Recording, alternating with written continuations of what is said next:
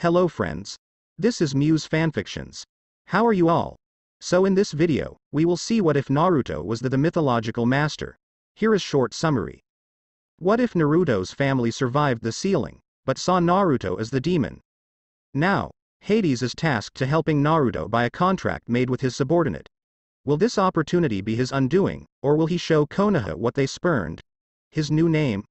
Naruto of Sparta. But before we start, if you want more amazing stuff like this, then be sure to subscribe to our channel and like this video. Also, if possible, share this video with your friends. Now, without wasting any more time, let's begin the story. It was a dark night in the streets of Konoha. A short kid was walking back to the local brothel where the female workers let him stay. He had spiky blonde hair, eyes of the deepest blue, and 3 whisker-like marks on each cheek. He was dressed in an orange oversized shirt and some black basketball shorts. His name was Naruto. No surname. After all, his parents disowned him when he was 3. He was hated for a reason unknown to him. Flashback. Minato had summoned the Shinigami to seal the Kyuubi, but he knew he would lose his life. Suddenly, the unexpected happened. The Shinigami looked at him and spoke. This child will have a difficult life. Human, I will offer you a deal. You will live, but you must take care of this child. I wish him no harm. If anyone harms him and I find out you did nothing to stop them, I will come for your soul. And he vanished. Minato breathed out in relief and fell unconscious. End flashback. Of course, the Shinigami never found out about his beatings. How could he when Minato blocked off the receptor in the Kyuubi seal? Later, he was disowned by his parents at 3. Flashback. Minato and Kushina looked at the young Naruto as he mopped and cleaned. It had been 3 years since the Kyuubi was sealed and they started seeing him as the fox. Even if he was Naruto, he was no longer their son. They were snapped out of their thoughts when they heard something shattering. They turned to see Naruto picking up a cheap clay clown figure broken. It was then that Minato and Kushina had it. Damn demon. Can't do anything right. Minato yelled. Kushina simply picked Naruto up by his shirt and threw him out on the street, and it was then that they both screamed, "You're no child of ours." End flashback. After that, only a few people even bothered help him.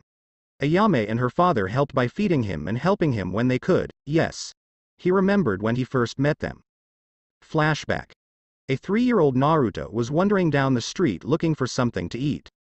He was walking when he smelled a heavenly aroma. He followed it and it led him to a stand. Ichiraku ramen, huh? Hugh walked in and saw a bowl with an intoxicating aroma. He also saw a girl. She looked about 6 years old and was wiping down the counter. When she wasn't looking, he grabbed the bowl and scarfed it down. It was then that he heard "now for dinner." He froze and looked backwards. She was behind him with a wooden spoon. He tried to pay, but it was then that 2 shinobi showed up and saw Naruto. "Excuse me, miss, but is this demon bothering you?" They asked. "He's not a demon. But he did eat my ramen without paying." That was all they needed. They grabbed him and tossed him on the street. When he tried to run away, they pinned him arms and legs with kunais and started beating him. This went on for about half an hour until Ayame had a breakdown. She cried loudly and her father heard her. He came down and saw as the shinobi stabbed kunai into Naruto's stomach. "What the hell are you doing to that kid?" he yelled as he gently took Naruto down and helped put pressure on the bleeding. Following the Yondaime Hokage's orders to finish what he started, they exclaimed. Tucci had enough and took Naruto inside. He helped heal what he could and set Naruto down. Ayame walked up to Naruto and cried. It wasn't until 2 days later he woke up to a sad Ayame by his bedside. "I am sorry, miss. I didn't mean to eat your ramen. I was just too hungry. It's okay, I am sorry. This is all my fault. I shouldn't have said anything and you wouldn't have been beaten. It's okay, miss, Ayame. Ayame Ichiraku. It's okay, Ayame-chan. I am sorry for making you cry. I don't like to see pretty girls cry." She smiled and Tucci opened the door. He saw her taking care of his pillows and bringing him ramen with a smile he hadn't seen since his wife was alive. He snuck his way into her heart, Tucci thought. End flashback. Ayame and him had gotten close. He knew he liked her, but there were also others he liked. One was a 10-year-old Anko Mitarashi, who helped him when he was being beaten. Flashback. She had known pain and suffering, but this kid had it worse off than she did. She watched as the villagers beat him and tried to kill him. She couldn't take it anymore. She swooped in and took him off to the forest, where she patched him up as best as she could. He woke up and only said one word before blacking out. Tenshi, he said. She blushed and carried him to her house. She helped him for 2 days and from then on helped him whenever she could. And on her birthday, she had gotten the only true present she had. She had gone to her door to leave and saw a bow there. She opened it and saw a note, "Happy birthday Tenshi-chan." Naruto in the box was a 6-packet instant ramen stock in a smaller box. She opened it and saw a pendant with a snake wrapped around a fox. The snake was pure crystal and the fox was pure dirty metal. "For one of the lights in this world to me," she read and smiled. End flashback. And the last person he met was one 10-year-old Hana in Izuka. Flashback. Naruto was walking through the woods hiding out from the villagers when he heard whimpering. He looked to see 2 pups with blood on their sides and a rough-looking husky fighting off a wolf. He looked at the dogs and saw they were carrying a girl. He tried to get close, but they growled at him. He looked to see the husky being bitten. He threw himself at the wolf with a stick and started beating it. The wolf wouldn't care, but it stuck him in a gash the husky made and dug itself inside. The wolf ran off and Naruto looked at the husky. All 3 dogs were hurt and so was their owner. He grabbed the girl and carried her back while the other 2 dogs carried the husky back. He followed them until they reached a huge compound. That was when a huge dog with an eye patch tackled him and bit his side. He yelled and dropped Hana as her mother, Sume, saw her daughter and her pups. She looked at Naruto and was about to attack when the triplets explained the situation. She took him in and healed him as well as Hana and the triplets. End flashback. Since then, he, Hana, Anko, and Ayame hung out often. Hana acted shy around him, but he didn't care. He had friends. They were there for him and supported him. He reminisced, unwittingly walking into a mob. This was the eve of his 4th birthday. He was ignorant of the danger until he felt a sharp pain on his leg. He looked to the mob and tried to run, but he couldn't. At the very least, he could take one of these bastards with him. He pulled out the kunai and threw it at a chunin, stabbing him through the eye. Little did he know this would trigger a massive chain of events. In the underworld, Hades was busy directing traffic in the underworld when he saw a shinobi that wasn't meant to die until next week come in. He looked at him and called in his henchman, the Shinigami. He asked Shinny, "Old boy, why is this guy dead? He wasn't supposed to die till next week." Shinigami looked at the soul and then his clipboard. Apparently, this guy was part of a mob about to beat a child when the child fought back and took him out, sir. It was then that Hades' blood began to boil. "Who was this child?" he asked. One Naruto. Previously Naruto Uzumaki. Namikaze, that bastard." The Shinigami yelled and looked at Hades. "Sir, that is the child of the contract. His father has failed him." Hades looked at him. "He has? I guess I better pay back my debt then, huh?" He smirked. "Come along, Shinny, we're gonna raise hell today." The Shinigami shivered. Hell was coming and it wasn't gonna look pretty. In Konoha, as Naruto was being beaten, Minato and Kushina sat on a nearby rooftop as the shinobi beat looked on, until a blue flame enveloped rose up and powered a Rasengan. "The Kyuubi is breaking out," he yelled as he rammed the Rasengan into where Naruto's body was. He paled when he heard a voice. Now Minato. That was mean. You would think the guy that let you stay alive would be welcome here." Minato paled and looked at where the voice was coming, seeing the Shinigami leaning back against a wall while watching the Rasengan go through Hades. Hades just stood there like it was nothing, then looked at him. He just pushed him off as where the wound would be there was nothing but smoke. He looked at Minato, his hair changing from cool blue flames to raging red flames. "Now mortal, I remember I made a deal with you, you took care of the kid, and you lived. Well, me and my assistant have been watching for the last 5 minutes, and you just sat there enjoying his suffering. Now why shouldn't I kill you?" he screamed. Minato paled as Kushina appeared next to him. "You won't take him from me," she yelled. Hades snapped his fingers as Minato started throwing up, a dark purple sphere falling from his mouth and going to Hades' handoff. "A soul is such a fragile thing," he said as he crushed it. Minato went pale and his eyes rolled to the back of his head. "Well, now to pay my debt to the child," he said. "When Kushina stepped in, you won't take him away." "Not my son." Hades stared and laughed. He laughed loudly and looked at Kushina in the eye. You disowned him and now you want him back. You're a pitiful excuse for a woman, he said as he picked up Naruto when Anbu surrounded him for killing the Yondaime Hokage. You will be sentenced to death. But in a bright blue flash, Hades, the Shinigami, and Naruto were gone. Underworld Naruto was coming to, and slowly tried to get up. He looked around and saw stone cave walls, a weird river, and blue flames everywhere. He tried to get up but couldn't. He looked down to see a three-headed pup sleeping on top of him. He smiled and scratched the back of its head. Hey there guys. Can you help me get back home? He paused as he heard Dark chuckling. But Naruto, you won't be going home. He looked around to see a man in a black toga with blue flames for hair and a gray complexion. Who are you? Naruto asked. Why, Hades of course. Death personified and alive, and my assistant, Shinigami. He pointed up at the ceiling to a man clad in black eating an apple. Now, young Naruto, tell me, what do you want the most? Naruto looked at him and his face grew dark. Why do you want to know? He asked. Why, to help you achieve it of course. He looked at him. Why? The Kyuubi already talked to me. He said no one would love me or help me because I was him. The Shinigami looked at him and whistled when a 5-foot-tall crow swooped down. Naruto, meet my messengers of death. They can devour a soul and leave behind its energy. Now you have 2 souls. How about this guy? He patted the crow. Eats the Kyuubi's soul and leaves you his power. See, could you really do that? Naruto asked. Of course.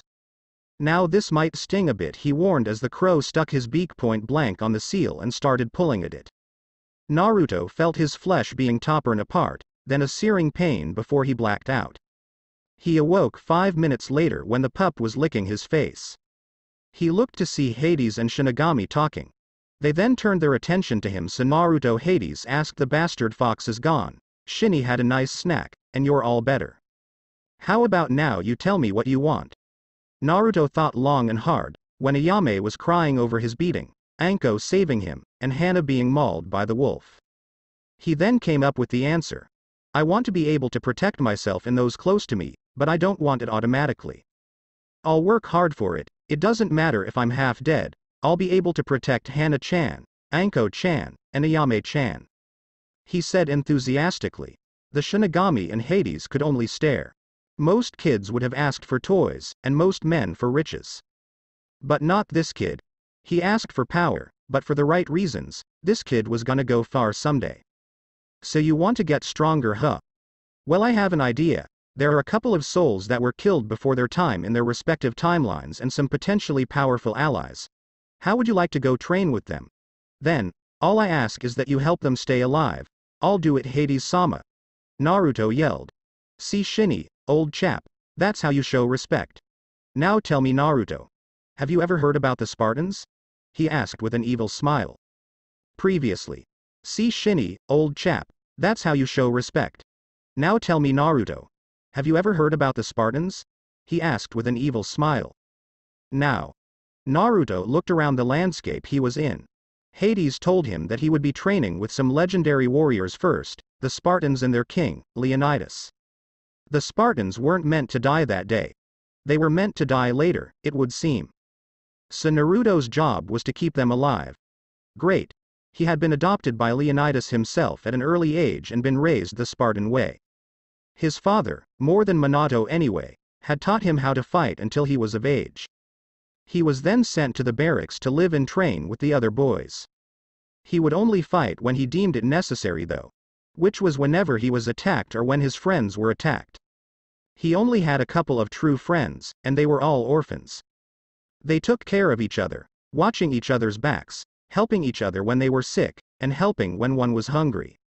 Naruto was legendary at stealth by now. He would often steal food from the very kitchen and give it to the children that were starving. This earned him an automatic spot as their leader, but today was a hell of a day. Today he would be sent into the wilderness to fight a mountain wolf, one of the biggest and most ferocious monsters.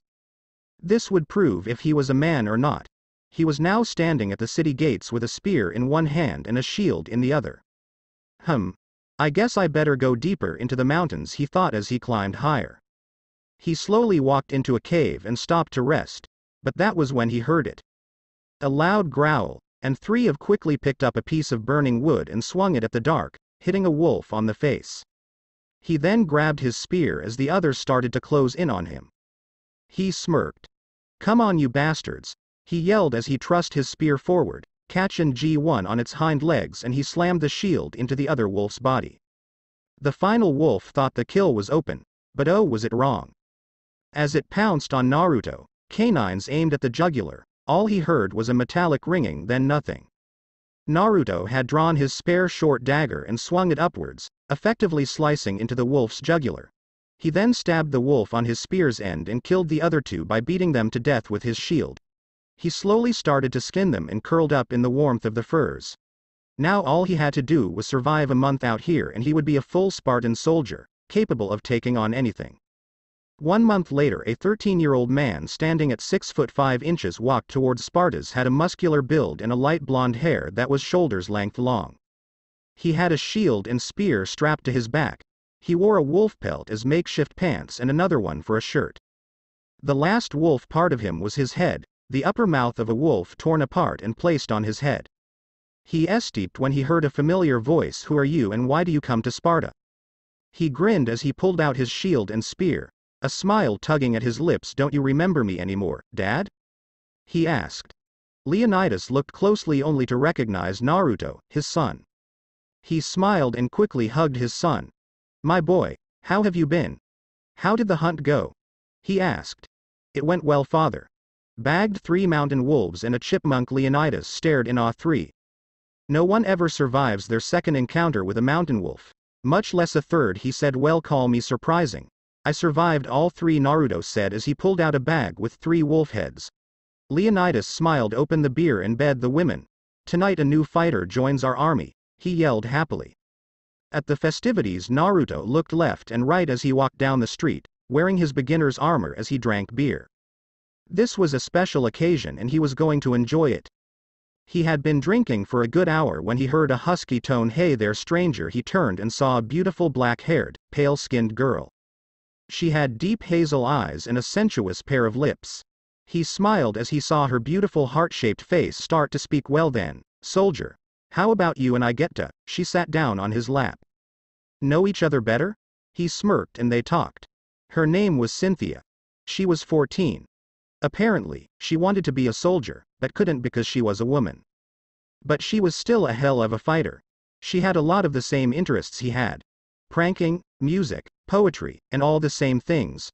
Her parents were killed when she was 5, and when she asked him about his parents, all he could respond was, "They're dead to me." The evening progressed and as the festivities ended, he looked at her. "Come on, I'll walk you home," he said. He slowly took her to a nice apartment in the better side of Sparta. It was morning when Naruto was summoned by his captain. He left the woman's house as she kissed him and closed the door. He knew today would be the final battle, and he wouldn't be coming back. He put all of his battle gear into a pack and wore Hiei elite armor, same as 300, a pair of leather underwear, a red cape, his helmet, his sword, his shield, and his spear. He was ready for war. He arrived at a field to see the 300 warriors of legend. Leonidas would lead the army. His wife looked at him and said, "Spartan, come back with your shield, or on it." Leonidas smiled and led his army to intercept the arriving forces. At the camp in the pass they had arrived and set up camp. Leonidas had set up a command tent when he heard a request for an audience. He turned to see Naruto. "Son, what is it that you need?"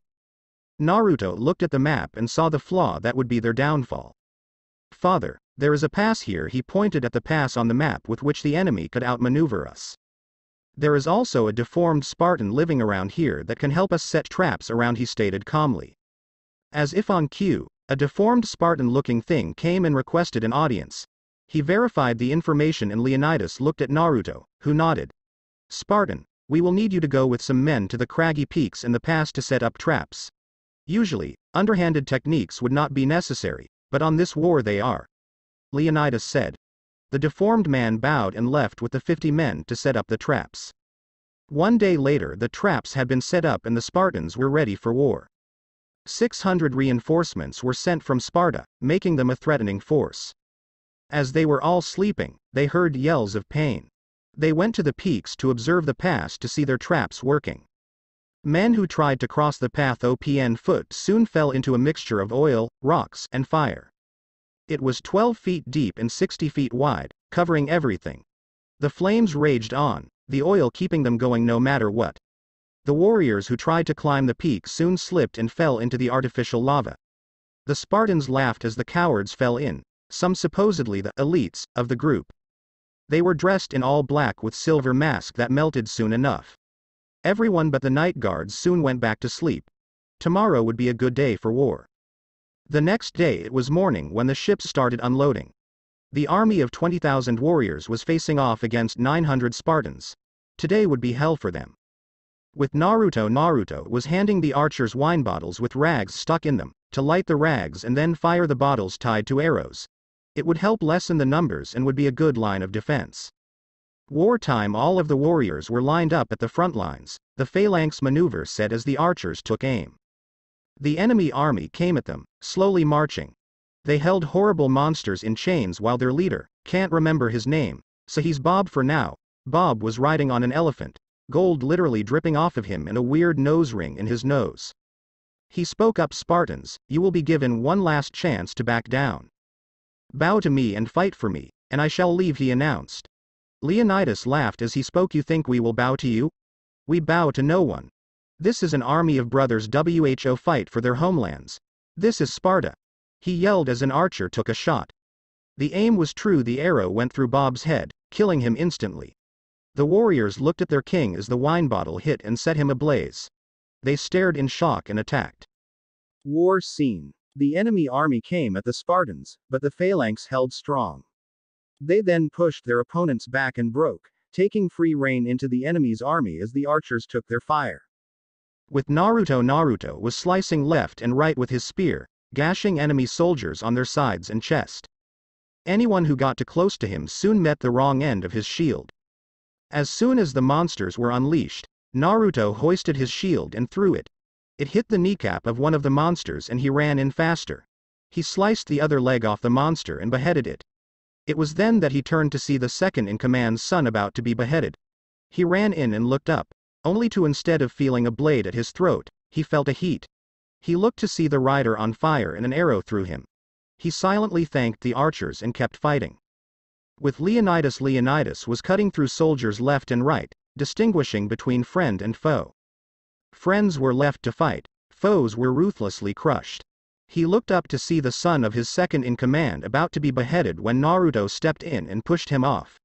Naruto was about to be beheaded when an archer shot an arrow through the fighter and the fighter caught ablaze. He grinned and went back to fighting.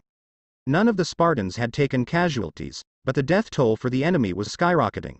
He yelled an odd word and the Spartans retreated. They then waited for the fireworks to begin. Normal POV as a strange yell filled the air. Hundreds of wine barrels and alcohol barrels were dropped from the peaks into the battlefield. They were then hit with flaming arrows that made them blow up. As soon as they did, various soldiers were taken out. Their numbers were soon few and they were picked off by the archers. Leonidas looked to see various ships retreating into the distance. But they were still firing arrows. One got close to him but he sidestepped instead of blocking with his shield. It was then that there was a loud painful yelp. He turned to see Naruto get hit by the arrow he sidestepped through the stomach. Leonidas grew grim as he saw Naruto's stomach acids coming through on both sides. He knew no matter what, Naruto was going to die. He kneeled and cried. He cried for his adopted son. They had won the war, but he lost someone close to him. Naruto was hit with one of the final arrows that Leonidas sidestepped. He fell backwards and was greeted by his father crying and the soldiers crowding around him. They looked at him, but could only mourn. It was when they removed his cape that they saw true damage. There were stab marks through him from enemy swords and broken arrow shards in his arms. They could only stare in shock. It was then that they remembered that whenever a killing blow would land on them, Naruto would attempt to deflect them. Keyword attempt, since most of the wounds were on him. Here was a true Spartan. They could only look as one of their best was taken from them. His injuries should have taken him a while back, but he kept fighting. He was a true hero. Naruto then spoke up. Hey guys. What's with the sad faces? He asked. They looked at him when his father spoke up. Son, you are gravely injured, you will soon be in Hades' deathly embrace. He said gravely. Naruto somehow managed a grin. A Spartan's greatest death is on the battlefield. Protecting their home and those they care for. This is a death worth dying. I am proud to die for you. I only have one request. Father, care for Cynthia. She is very special to me. Take care of her and anything she might need. It is my final request. He managed to sputter out with finality as the life left his eyes. He had done it. He had saved the innocents' lives. Sparta. Naruto was brought back to the great city on his shield. His adoptive mother and father had cried their eyes out. They didn't have the heart to tell Cynthia the news. They would have to do it now. Leonidas was looking for Cynthia. He found her at one of Sparta's workshops. Cynthia, he said, a word about my son, shall we? He asked. She nodded and walked over to the Spartan king. How is Naruto? Is he okay? I heard your company made it back from the battle with no casualties, only wounds. Leonidas looked away and started. Cynthia, Naruto is no more. He has fallen in battle. He died an honorable death. He took various killing strikes for a variety of men. If he wasn't there, I can honestly and without a doubt say that we would have lost. He helped everything and everyone. There will be a memorial where his body shall be burned and me and my men shall recollect the fight. I am sorry for your loss, he said quietly. Cynthia was torn. Even though he was meant to be a one-night stand, he was all she could ask for. An orphan, but caring. Even though he was ruthless to his enemies, he was kind to everyone. She remembered him well. I will go to the funeral, King Leonidas, she said. At the funeral it was a grim occasion, today it was. The men were there to pay respects to the man that helped keep them alive and recollect the battle. After everyone had said their goodbyes, the army started recollecting their victory. They spun tales of the fights, each one saying how well Naruto fought and would watch their backs. The second in command would have lost his son had it not been for Naruto. But the most affected was Cynthia. After hearing of his exploits, she could honestly say she would have loved to be his wife. Especially now, she thought absent-mindedly as she caressed her stomach. This was not unnoticed by Leonidas, who went to ask her, "Are you all right, my dear?" "No," she replied. "What is wrong?" he asked worriedly. "I'm pregnant with Naruto's child," she said. This was what shook the core of everyone at the party and the core of someone else's stomach far away. In the underworld, Naruto had died in an unknown chapter in time, but only for a bit. Though his body was destroyed, his spirit lingered. He was with Hades planning his next training stop and watching his memorial when he heard it. "I'm pregnant with Naruto's child." Those words shook him to the core. He looked over at Hades, who only shook his head sadly. "I'm sorry, Naruto, but you know you can't go back. You're needed in your own time and place. But I will keep her under my protection, if you so wish it. And the child. I am sorry you have to experience such loss, but it is the way of the world," he said. Naruto was completely numb, but had to nod. He had to leave her behind. As much as it hurt his heart to see her hurt and pregnant alone, he knew his father would help her. His father was a man of his word, and a Spartan's final wish was law. No matter what, she would be fine. He slowly wiped away a tear, the last remaining proof of his childhood innocence. He then turned to Hades. "Where next?" were the only words he said. Story start. A 15-year-old Naruto looked at a book in his hand. It was the only possession other than his weapons or training Hades had let him keep. It was a large book titled Naruto of Sparta. It was written by Cynthia of Sparta with help of King Leonidas of Sparta. It held his great feats in the war, and in the end there was a personal note from Cynthia and her life. She never married and devoted herself to raising Naruto's child, who was named after his father. She grew old, but not one day did she look back at what happened. She lived life to the fullest and didn't waste a day. At the end, there was also a note from his son, about how he wanted to be like his father when he grew older. How he would protect his precious people, no matter what. Both of them had been dead for a while, but it didn't matter. Naruto kept those two words at heart. He closed the book and went back to training. He had awakened in a Sparta 150 years in the future. There he would learn and save another one who went before his time because of a corrupt king. Achilles. Achilles had found him and seen a striking resemblance to the hero of legend. Due to that, he had taken Naruto under his wing. He taught him physics for trap making, hunting, scouting, battle tactics, and his own personal fighting style. Naruto also learned advanced Spartan maneuvers and more of the history of Sparta. Yes, Naruto would be Achilles' heir. He smiled, but then frowned. Naruto was already past his level. The kid worked like crazy. But soon he would have to go to Troy, where immortality awaited him. Naruto would also go with him, and his men, but that was it. The king would also send his army. But Achilles thought on Naruto, how the king had grown fat and corrupt and screwed Sparta over. Achilles knew he wanted more than this, but what? It didn't matter. They were closer to Troy, but would the end be worth it? Time skip. Troy's shores. Achilles, Naruto, and his men had done it. They had taken Troy's shores, and also a temple of Apollo, the sun god. Just as Achilles was about to cut the head off a statue, he was stopped by Naruto. He looked at Naruto, who replied, "We don't need gods trying to kill us, do we? The thousands of men here will do fine." Achilles lowered his weapon as the king's son approached him. He grabbed his spear and threw it, hitting the man next to him. He smirked and walked inside silently, to collect the spoils of his victory. Naruto watched as a shrine maiden was taken off to the king against her will. He grabbed his sword and pointed it at Amon's gut while he smashed the other man with his shield. "Let her go. She is under mine and Achilles' protection," he exclaimed. They let her go and he escorted her back to Achilles' tent where she could wash up. "Why did you help me? So I can be your whore?" She spat out in disgust. He turned to her. "No, you and Achilles are a lot alike. He too fights for the unknown and tries to find his place in the world, as do you, your highness," he said.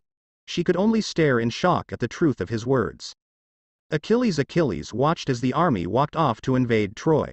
He decided against it because he knew they would fall. But he cared not.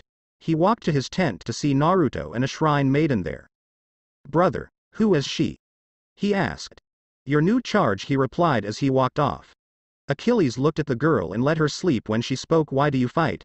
"For immortality," he replied. "Immortality in battle and life," he corrected. "And who do you fight for?" she asked. "Myself. That man out there is no king of mine," he replied as they talked. Naruto watched amused as he walked off to get stone cold drunk. Today was the anniversary of his death, after all. Time skip. Months later. It had been months since the Spartans arrived in Troy. In that time, Naruto had been his usual aloof self and Achilles had gotten to know his new charge. That was when it happened. Naruto was walking through camp, wearing a jet black sculpted chest piece, his helmet, his leather underwear, and his battle gear, when the son of the king of Sparta tried to attack him.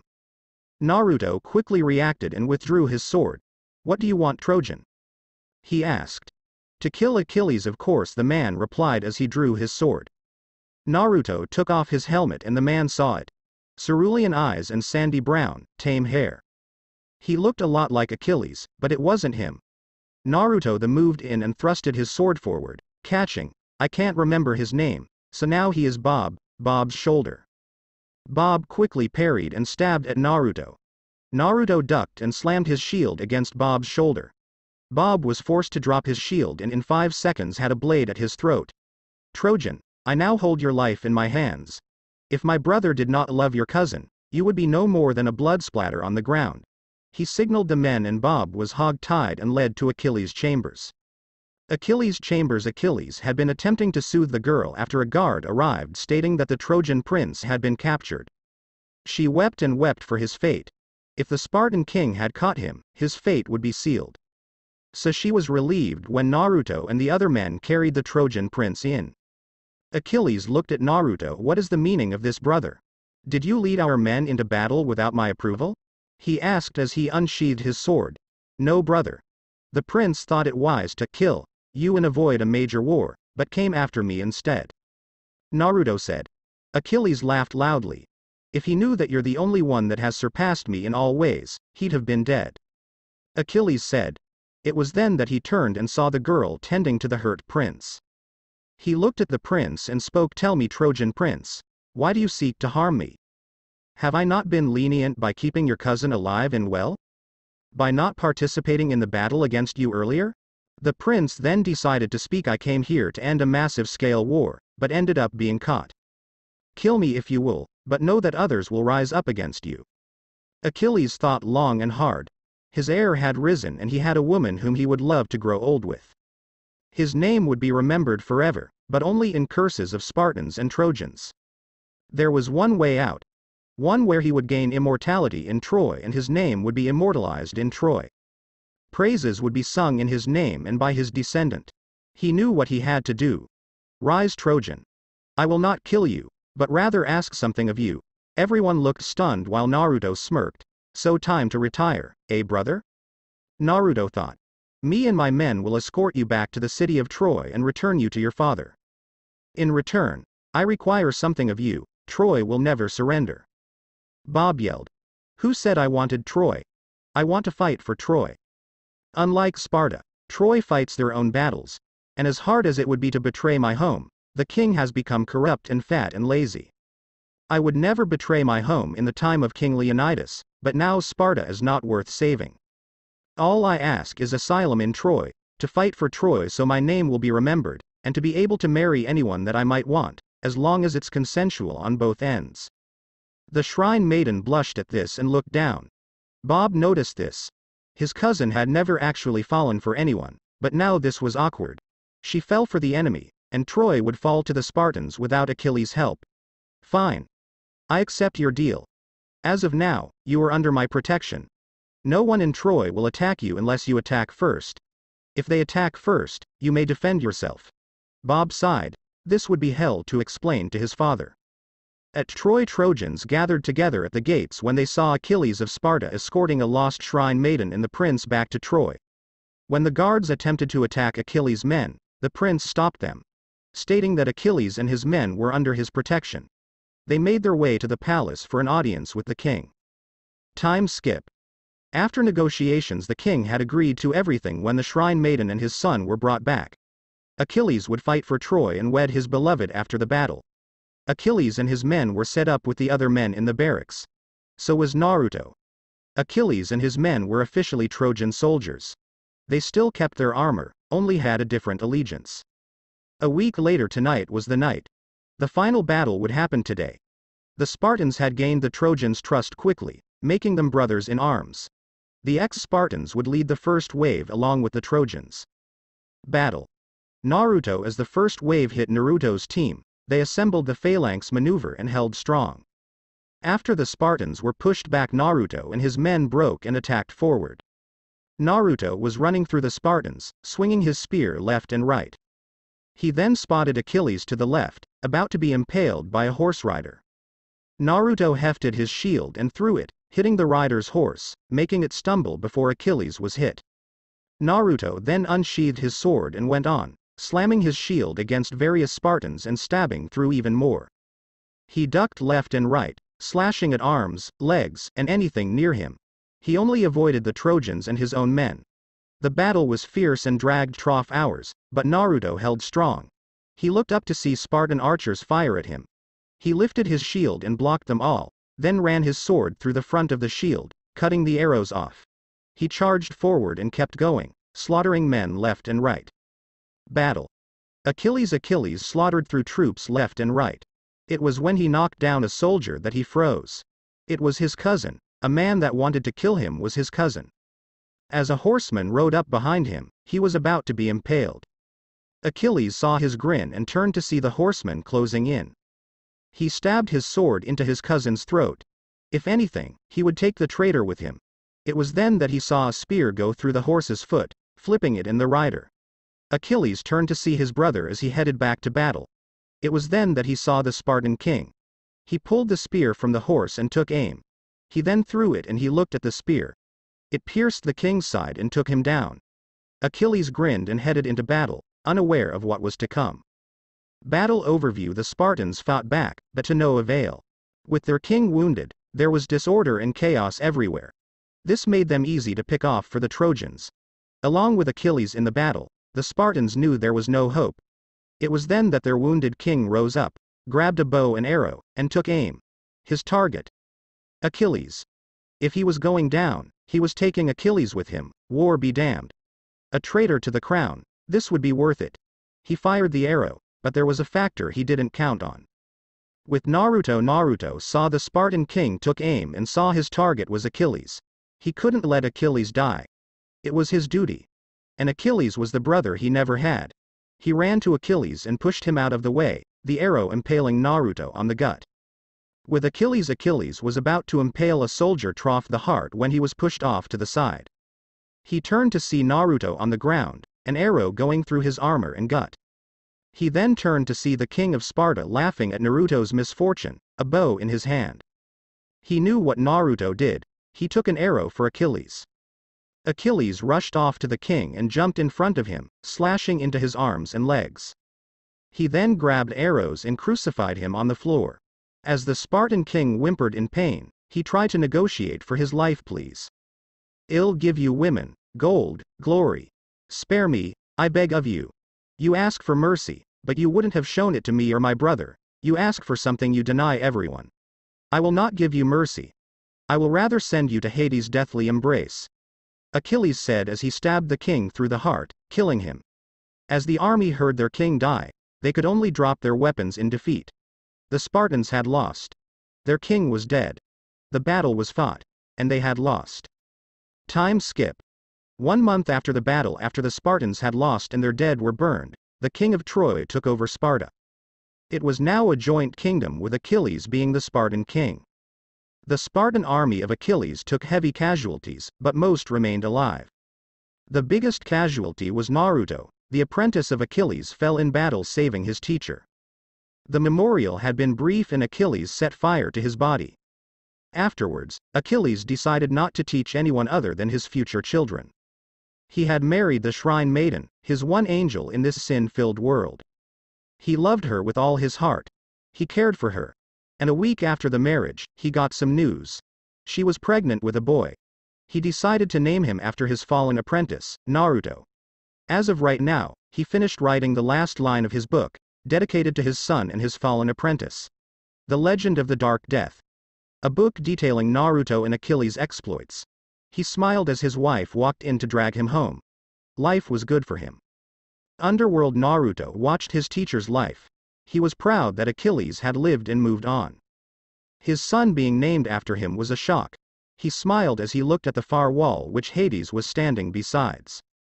It held the armor and weapons he got from Leonidas and Achilles in glass cases. It also held the original manuscripts to both books written about Naruto. He grinned and looked at the Shinigami. Hey Shinny, how's it going? The Shinigami smiled, pretty good brat. Something tells me you'll meet someone legendary next. The Shinigami said as Hades walked up to them. Naruto, my old boy, how was Sparta? Good. Perfect. Now is the final travel you will do. Tell me, what do you know about the demigod Hercules? Hades asked. A 17-year-old Naruto looked at his latest teacher, the great Hercules, and his teacher, Philoctetes. He had been here for 2 years now, training under them both. By now, he was built like a bodybuilder, with sandy blonde tame hair, like Achilles, blue eyes, wearing a tan metal armor that was a lot like Achilles except that it was tan and offered more protection. He held a shield that had the symbol of Mount Olympus and a sword. The sword would only add to his great exploits. Hercules had taught him a defensive sword style that focused on using your opponent's strength against them, trap making, battle tactics, philosophy, diplomacy, how to use the bow and arrow, and a spear style that used the entire spear and a shield as a death trap. Overall, it was a good education. Naruto smiled as he saw Hercules and Megara talking. He was glad his teacher had found someone to love. It reminded him of Cynthia, but he quickly discarded the thought. He didn't think of his past, only how to improve on his future. He then realized that Hades would soon make his move on Mount Olympus. He was torn by this. He knew this was the Hades of the past, but was still torn. He didn't know who to fight for.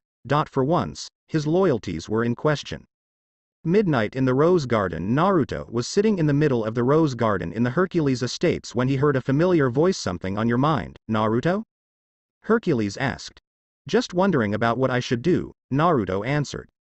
Hercules looked at him wonderingly. About what? He asked. In a battle, the most important thing is to remain loyal to your side, but if you don't know which side you belong to truly, then who do you listen to? Hercules thought about this, and smirked. That's an easy one. You told me the answer long ago. You answer to yourself and help protect the ones you care about, no matter the cost. Hercules replied. Naruto thought on this and it was true. He didn't know the Hades of this time and he did know Hercules. His father, the one who helped make him what he is today. Thanks Herc. You just helped me a whole lot. Naruto replied as he got up to leave, but was stopped. Wait Naruto, I have a present for you. Something me and Pegasus pitched in for. He said as he led Naruto to the stables. When Naruto arrived, he was surprised to see another horse with wings standing next to Pegasus. He looked at it and then at Hercules.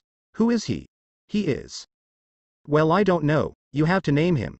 After all, he is your steed. He is the first of Pegasus' line and the best Phil has ever bred. Even faster than his own father. Hercules said as he petted the horse. It was a solid white horse with white wings, blue eyes, and a dark mane. The insides of its wings were also black. It looked at him and whinnied, then bowed its head as if accepting him. I think I will call it Shinny. Why that? Hercules asked as he looked at the newly named horse. It's the name of an old friend. Good friend. He smiled as he took Shinny to his stable. He lay down on the hay next to the horse and fell asleep. Tomorrow would be a big day. That was the day Hades would have enough power to unleash the Titans during the eclipse, after all. The next day Naruto looked at Meg as she was crushed by the stone pillar. Today had started with a nice breakfast, then a quick shower, and finally doomsday along with the midday eclipse. Hades had unleashed the Titans and sent them on a crash course with Mt. Olympus. He also sent a Cyclops and a moving twister to deal with Hercules. Hercules fought long and hard, but in the end the twister was too much as it slammed him into a wall. The Cyclops then moved to eat Hercules, but was suddenly stopped as Naruto riding Shinny shot a flaming arrow into its eye. It was then that the twister decided to get involved. Too bad it didn't notice that Hercules had grabbed it by the tail and slammed it into the ground by the Cyclops, sucking the one-eyed idiot in. He then threw it into the ocean, his aim true as they landed back in their prison as it closed. They thrashed and screamed to no avail. They were defeated. But their brethren would free them. Soon. With Hercules lifted the pillar and picked up Meg. He could only caress her face and whisper things she would never be able to hear. This was when his student grabbed him. Hercules. There is still a way to get her back. Hades hasn't claimed her soul in the underworld. If we can get him to give it back, she can come back to life. Naruto exclaimed. Hercules looked and shook before nodding and looking at Phil. Keep an eye on her, we will be back. They said as they climbed on Pegasus and Shinny, respectively, and rode off. At Mount Olympus gods in chains were dragged around as Pain and Panic, two of Hades' servants, pushed them to the side. The Titans were freezing, melting, crushing, and destroying the heavens. This was when they heard a loud war yell and two men on horses cut through the gods' chains. The brunette, Hercules, jumped and freed Zeus as the blonde freed the rest of the gods. It was this when the battle went askew. The gods fought back, Apollo on his chariot, Athena with her sword and shield, and the others with what they could. Naruto and Hercules could only watch as the gods fought back the Titans into their prisons. Naruto saw the Cyclops was going to attack Hercules, crushing him with his fist, when he pushed him out of the way. The fist would have crushed Naruto had he not caught it. Apparently, all of his achievements and feats titled in with selflessly saving his teachers 2 times had granted him godly status. He lifted the fist and pushed it back into the cage as he looked at the gods. Hercules was stunned as were the rest. But the other gods had already heard and witnessed his feats, they knew he earned this. This would grant him and any mate's immortality, both in name and actuality. He looked at his teacher and smiled. Let's go get Meg back from that pale bastard, huh? He asked and Hercules nodded. They both mounted their horses and rode off to the underworld. The underworld Hades was looking at the destruction and mayhem the Titans were causing until he heard a loud growling, a whine, and his cave entrance was blasted in by Cerberus, the 3-headed guard dog of hell. He looked to see Hercules and his flying horse on the middle head of the dog and another blonde coming in on an altered version of Pegasus. He looked to see Herc's fist meet his face, repeatedly. It was then that Hercules asked, where is she? Herc, relax. You'll give yourself a heart attack. Hades replied. Let her go. Hercules replied, come on, I'll give you a tour of the place. One crappy tour of the underworld later and this, he said, pointing at a chasm as where all of the dead souls go. Hercules looked and saw a phantasm version of Meg. He reached in and tried to grab her but couldn't. He looked at Hades and said, "You like making deals? Take me in her place." "I don't know," Hades replied, "your rival's son in a chasm of death, going once, going twice." "Fine. Fine. Go get her." "She goes." "You stay," Hades said. Hercules dived in and reached for Meg in an attempt to reach her. He aged years in the plasmic goop, already having reached his 80s. The Sisters of Fate were about to cut the wire of his life when it became golden, meaning. At the chamber a golden glow was seen at the edge and Hades started sputtering. "But how? It can't be. That would mean he's a god," he exclaimed as Hercules rose with Meg in his arms. He tried to negotiate but was punched into the wall as Hercules left. With Meg, Hercules walked towards Meg and laid the spirit into her body. The body regained its shine and she woke up, as if dreaming. She smiled and looked at him. "Wonder Boy. But how?" she asked. "People do crazy things, when they're in love," Hercules replied. She smiled and kissed him deeply as a thunderbolt hit their feet, along with Naruto's. It formed a cloud that carried them to the top of Mount Olympus. When they arrived, the gods could be seen cheering for Naruto and Hercules. That was when Zeus and Hera could be seen walking towards their son. Hercules smiled as he hugged them both. "Mom, Pops," he said as he hugged them both. Naruto stood to the side, smiling when he heard a voice that made chills go down his spine. Naruto. It was the voice of a woman, the first woman he ever cared for, even if briefly. He turned to see Shinny there with Cynthia's soul by his side. Shinny looked at Naruto and let out a ghost of a smile. "Hades decided to celebrate you becoming a god by letting you see your deceased lover one more time, for closure," he said as he disappeared. Naruto looked at Cynthia and hugged her close to him, not wanting to let go ever. Her black hair cascaded over his face as she kissed him and looked into his eyes, hazel meeting blue. He smiled and said, "I was afraid I'd never see you again." "I wasn't," she replied. She smiled and said, "I saw you every day in our son. Same eyes, my hair, your personality, he was an exact replica of your personality. When I saw him, I saw you by his side. He became a great Spartan, just like his father. But enough of sadness, I just wanted to tell you that, I love you, Naruto." She said. He looked at her and smiled. "And I love you, Cynthia," he replied, making her smile, but that quickly faded. She looked at him and kissed him as she held him close to her. "Our son loved you with all of his heart. You were his idol. All of the men of your platoon respected you as their king, and your father named you a king before he stepped down. You went down in history as the people's king. You were beloved by all," she said as a tear ran down her cheek. "I know. I read your book, and Cynthia, thank you for taking care of my son, it means the world to me."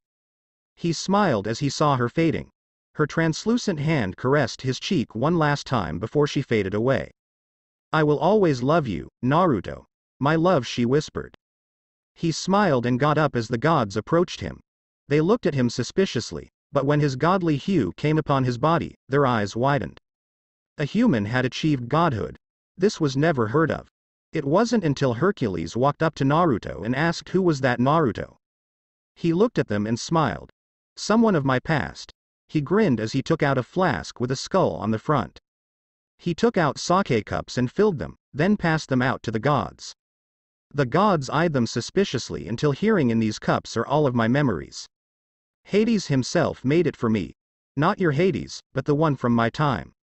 If you want to know who that was, drink up," he said as he looked at his cup. He swallowed it as he relived his memories. All of the other gods, including Hercules and his newly pronounced wife, goddess, Meg, drank up. Within minutes, all of the gods and Hercules and Meg were shocked. They looked at Naruto as he looked at the heavens. All of them had tears in their eyes, not believing one person could live through that much hate, nor that Hades was nice. That was when Naruto walked up to Zeus. "O Zeus, king of Mt. Olympus, I have a favor to ask of you," he said humbly. Zeus nodded and listened. "The Titans will get rowdy and attempt to overthrow you again. I ask they be placed under my care. I also ask a mark be made on my shoulder so I may summon them from their prison so they may fight in my name. That way, they will get occasional liberty and I get some powerful allies. What say you, Zeus? He asked. Normally, Zeus wouldn't allow this to anyone, not even himself. But he had seen the dimension Naruto had come from, battles fought on a daily basis for survival. Though Naruto was hated and beaten, he never fought back. He smiled through it all and gladly gave his life for those he deemed precious. This boy was special. Zeus nodded and a tattoo appeared on Naruto's shoulder. It was a circles with the kanjis for ice, earth, wind, lava, strength, and another kanji that read mythical.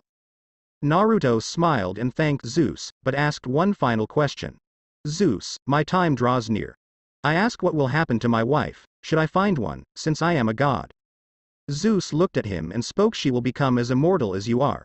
But remember, injuries can still take your life. And hers. Be happy Naruto and enjoy your life. Forge a better path than the one you were given. We will all keep an eye on you. Naruto nodded and thanked them as he faded away. From that day on, there were two new constellations. One was of Hercules and the other was the Spartan symbol. Naruto became known that day as the god of purity. Naruto reappeared in hell in his room. There was Shinny, the horse, Hades, and the other Shinny. His armor was on display along with all of his belongings. Naruto smiled and turned to Hades. Thank you, for letting me see her once more. He said. Hades smiled and nodded. He then turned to Shinny and started. Now it's the last leg of your training Naruto. When you return to your dimension and time, you will be 18.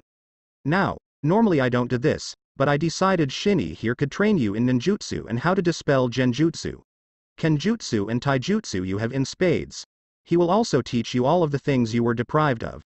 Now go on and get to work. He said as he ushered them away. Time skipped 5 years. I really don't feel like writing 5 years worth of training. An 18-year-old Naruto stood at the gates of hell. He was officially done with his training. Shinny had taught him some ninjutsu, but not much. The reason being because his connection to the gods and the titans threw off his balance. Instead, they worked on making a hybrid ninjutsu style. It was named Titan's style. It used the elements of the titans and summoned them, such as magma, ice, wind, etc. Then Naruto channeled chakra into the element and did the same hand seals for some ninjutsu techniques. What made this new ninjutsu style dangerous was that he would have complete control of the element he summoned, no matter what. He developed many techniques this way, but his crowning achievement was his Titan's armor. Since he didn't have an army of Spartans for his training to be effective, he learned to make clones.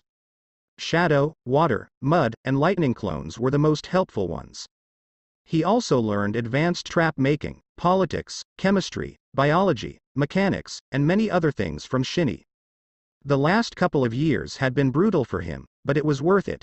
He was up to par with all of his old teachers in their prime. He was 6 foot 5 inches tall. His hair had changed to a sandy blonde and become tame. Think Achilles' hair. He had a build that matched an athletic runner's, but underneath those compressed muscles was power enough to rival Tsunade in her prime. He also figured out what the kanji for mythical on his shoulder did. Flashback: a 14-year-old Naruto was practicing summoning the titans. He bit his thumb and swiped it across the kanji for lava, when some of the blood fell on the mythical kanji. Suddenly, the ground started to rumble as the three-headed demon, Cerberus, rushed in to aid Naruto. After he rushed in, magma started to shoot out of the ground as the Titan of Magma, don't know their specific names, was summoned. It was then that Naruto realized what the kanji did as he dispelled the Magma Titan and Cerberus. It allowed him to summon mythical creatures. Flashback: and in the end, he had summoned Cerberus, the Gorgon sisters, the Kraken, Harpies, Sirens, Minotaurs, a lion, Hades' soul-extracting ravens. These will come in later, and oddly enough a flock of Pegasus.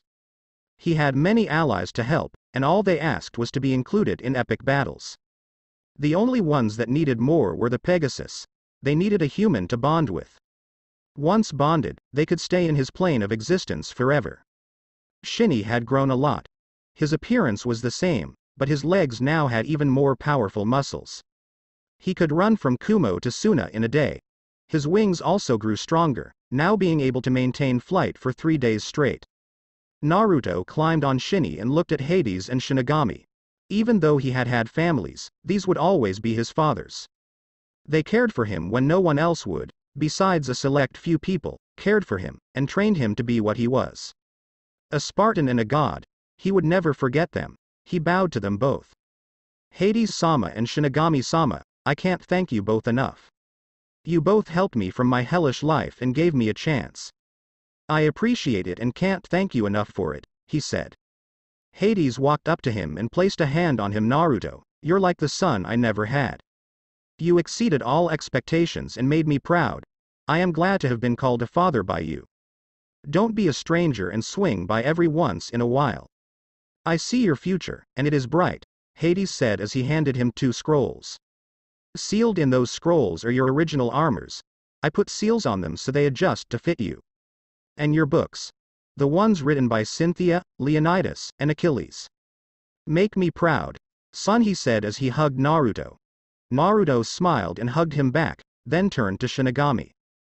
Shinigami had a small box in his hand and Naruto's sword and shield, along with his spear. His sword was wider than usual and curved to a sharp point. Same sword as 300, it had the kanji for hell on it. The same was of his shield. It was a polish to a shine and had Hell's Gates on the front. He looked at Shinny. You are like a brother to me, Shinny. You helped me whenever you could, and for that I'm thankful. He said as he hugged Shinny, tears spilling from his eyes. Shinny smiled and spoke. Naruto. These are some of the finest weapons forged in hell. They are made from adamantium, same metal as Wolverine's claws, a metal from before your time. Once set and shaped, it will not break, no matter what. Your sword is made of said material, as is your shield and spear. They can both be channeled chakra into. Wind, lighting, and water chakra will work fine. I also saw you as my brother, and I remember how excited you were when I first introduced you to music. So I got you this, he said as he opened a box. It had a jet black MP3 player in it and some jet black headphone. Under them were seals that stored spares. This is my own MP3 box. In them are your favorite songs. They have seals in them so they don't run out of power, fade, break, have unlimited space, and can't be destroyed. Same for the headphones. And don't be surprised if songs start appearing on it. I will send more songs into it when I can. Live a good life, brother. Make me proud, Shinny said. Naruto nodded as he donned his old armor from Achilles. He put on the jet black chest piece, back piece, leather breeches, and battle coverings. He then put on his shin guards and arm guards. He put on fingerless gloves that belonged to Achilles and donned his jet black helmet. He looked like a carbon copy of Achilles as he sheathed his sword on his side and strapped his shield on his back, his spear running through the shield. He smiled and waved goodbye as he climbed onto Shinny, the Pegasus, and flew off into the distance, knowing where he could start a new life, and help people break free of the cycle of hatred. Kirigakure, here I come. He thought as he put a dual connector on his MP3 player and put on some headphones on Shinny and himself. He then pressed play and smiled. Naruto had Shinny land in a patch of grass so he could set up camp. Shinny went to graze on grass as Naruto set up a tent and collected firewood, all the while unaware of a patrol of Yagura's forces watching him from afar. Later Naruto had eaten and fallen asleep with Shinny by the side of his tent. He was dreaming when he heard a poof and gained the memories of his dispelled shadow clone guard. There were approximately 15 shinobi outside trying to subdue Shinny. He wasn't having any of this as he got his shield, spear, and sword and donned his armor from Achilles. He then made 5 cage bunchins and ordered them to go into the forest to pick off anyone trying to flee. He then made 2 more cage bunchins and charged outside. Pav Yagura's forces, they had just killed a man that rode in on a flying horse. They were on cloud 9. Surely Yagura would reward them for this find, right? The horse was fighting back though, and struggling. They never noticed 5 shadows slip past them into the woods. All they heard was a loud battle cry. Naruto charged the forces with his shadow clones. They had all channeled wind chakra into their spears and charged at the enemies. It was then that they noticed the men had tied Shinny down. Shit. I'll have to be more careful now, Naruto thought as he and his swords charged with a battle cry. Their shields covered their bodies as the enemy shinobi threw kunai and shuriken at them. As soon as they were near the enemy, Naruto and his clones started thrusting and swinging with their shields, careful to stay away from Shinny. The herd squelches as their spears ran through shoulders, stomachs, and more. It was then that a shinobi launched a huge water dragon at Naruto that he jumped. His clones were downed. Naruto grimaced as he wiped some of his blood on his tattoo while going through hand seals. The temperature dropped suddenly as he finished the chain and called Titan's style, harshness of the winter storm. The whole place was blanketed in ice as hail started to rain down. But Naruto wasn't done as he cut Shinny free of his bindings. He then jumped on Shinny and had him fly upwards. He did more hand seals and cries Titan's style, revenge of the bloody Yeti. As the snow started to swirl together, in seconds, the snow formed a clear Yeti made of ice. Its eyes were blood red, and its claws made a blood red snow. The Yeti growled and started attacking, barreling through shinobis like they were nothing. Naruto smirked and watched on as the Yeti completely decimated their forces. All but one little piggy was left. The Yeti had him in a full Nelson and was about to slam him against ice spikes when it heard a shout to stop. It looked to see its master looking at the enemy. The Yeti nodded and dissolved, then reformed into an ice tree, binding the enemy shinobi. It was then that the interrogation would begin. One bloody interrogation later, it had been a good interrogation. Apparently, there was a battle being fought in a concentration camp a couple of miles away. They were just supposed to get the horse and go back to help. He also got some roots for the army, but that was it. Nothing more did the lackey know. Naruto looked at the shinobi, wondering what to do. He nodded as the tree started to bind itself tighter to the enemy. It got tighter and tighter until a loud scream and a squelch was heard. The once clear ice tree had been stained red. Naruto looked at Shinny as he petted Shinny's head. "Up for a fight, boy?" he asked. Shinny snorted and flew off in the direction of the camp as soon as his rider got on. The concentration camp Mei Terumi was not happy. Not happy at all. This was supposed to be a routine liberation. What no one told them was that instead of 30 shinobis in the camp, there were 300. Now Mei was a smart woman. She knew the 50 rebel shinobis she brought with her wouldn't be able to hold off the 300 enemy shinobis.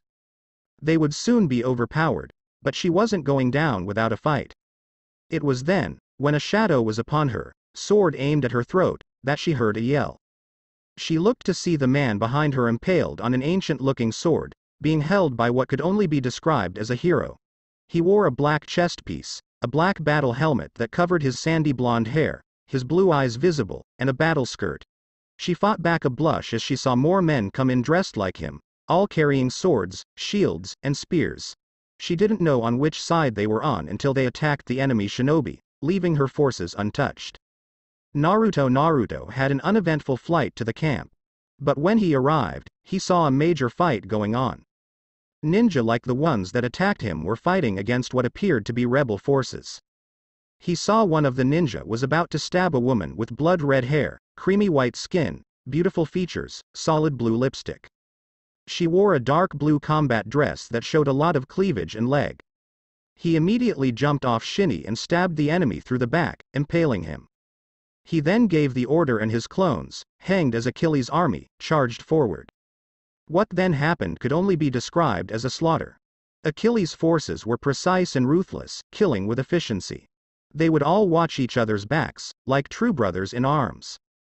When a jutsu was fired on them, they would form a metallic dome with their shields to protect themselves, and would then charge back into the fight.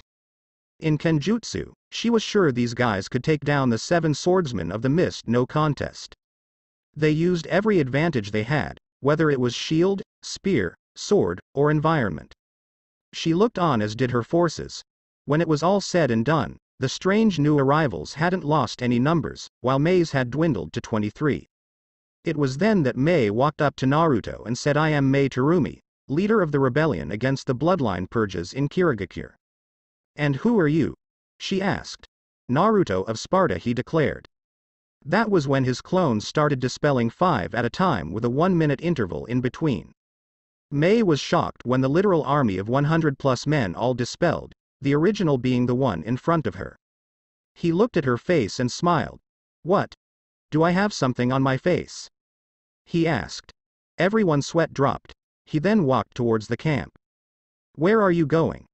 Mei asked. "To free the prisoners," he replied. She looked at him suspiciously. Are you a bloodline user? She asked. No, I am not. Then why help us? Because just because you're different doesn't mean we're not the same. We are all human, are we not? If I cut you and you cut me, do we both not bleed? If you are in pain or am I, do we not feel it? Just because you have a bloodline, doesn't mean you're different. It just means that you have something no one else does. That you're unique, he said. She was shocked by his words. No one had ever put that point and worded it so perfectly. In the end, they were all the same. She bit her lip and nodded to her men as they went to free the prisoners. In the dungeons, all of the prisoners had been freed by Naruto and the rebellion. All but one. A little girl was in a cell crying. She had been like that for 2 days, asking for her mother. When Naruto asked for her mother, all of the prisoners shook their heads sadly. Her mother had been killed for defying the prison camp's leader. Naruto picked up the little girl and carried her outside. When he walked towards Mei, the little girl was still in tears. Mei saw the girl and her face grew grim. Many kids had been made orphans because of the purges. She took the girl into her arms and comforted her, whispering kind words into the girl's ear. The girl finally relaxed and fell asleep. She was then handed to a kunoichi to be taken and checked over for injuries. Mei looked over at Naruto. He was sitting by a lake looking towards the moon. He then leaned back into the grass and looked at the stars. Mei walked towards him. Mind if I join you? She asked. He nodded and she sat down. She saw his hand moving and she looked up. What are you doing? She asked. Tracing my clan symbol in its constellation, he replied. She looked up to see his clan symbol. It looked like Hell's Gates, with skulls all over it. She looked at his armor and found the same symbol. And your clan is? The Spartan clan. Once a brave and powerful people, now dwindled to only one, me. He replied. She looked at him. Bloodline purges? She asked. Nope. Just too much war and hatred. That's why I got mad when I heard of this camp. I came to destroy it, but then realized if I went up against the main cause, I could stop this chain of hatred. He said. She was shocked and looked at him, her voice a whisper. You really want to end this hatred? Why? You have no bloodline or family. Why risk it all? She asked. Because no one deserves to suffer for something they have no control over. He replied.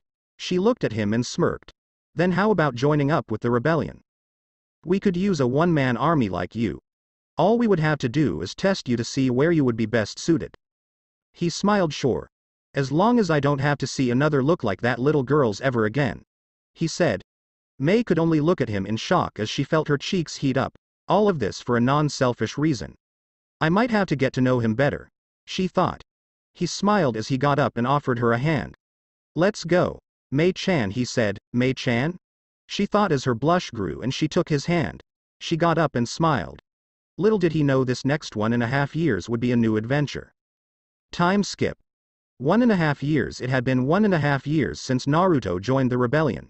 He reminisced on how he got to be the captain of an all-out assault squad. Flashback. An 18-year-old Naruto was being led to the rebellion's training grounds to be tested on where he would be best suited. He had to fight an opponent and see if he could beat them. The leaders would then evaluate him and place him accordingly. They put him up against their top shinobi, Mei Terumi. As Naruto approached the field, he saw her and smirked. So you're my opponent, Ey Mei-chan? He asked. She nodded and took out a Tonto-style blade. She got into position and looked at him. Do good on this, and I might give you a reward. She said with a wink. Naruto grinned as he grabbed his shield and his spear and looked at her. She charged him and tried to stab him, only for her Tonto to break as soon as it hit his shield. She then pulled out another one and charged, only to have to dodge a spear stab and to be knocked down by the heavy shield. She growled and charged him. He smirked as he dropped his spear and unsheathed his sword. He swung and their swords met with a loud clang sound.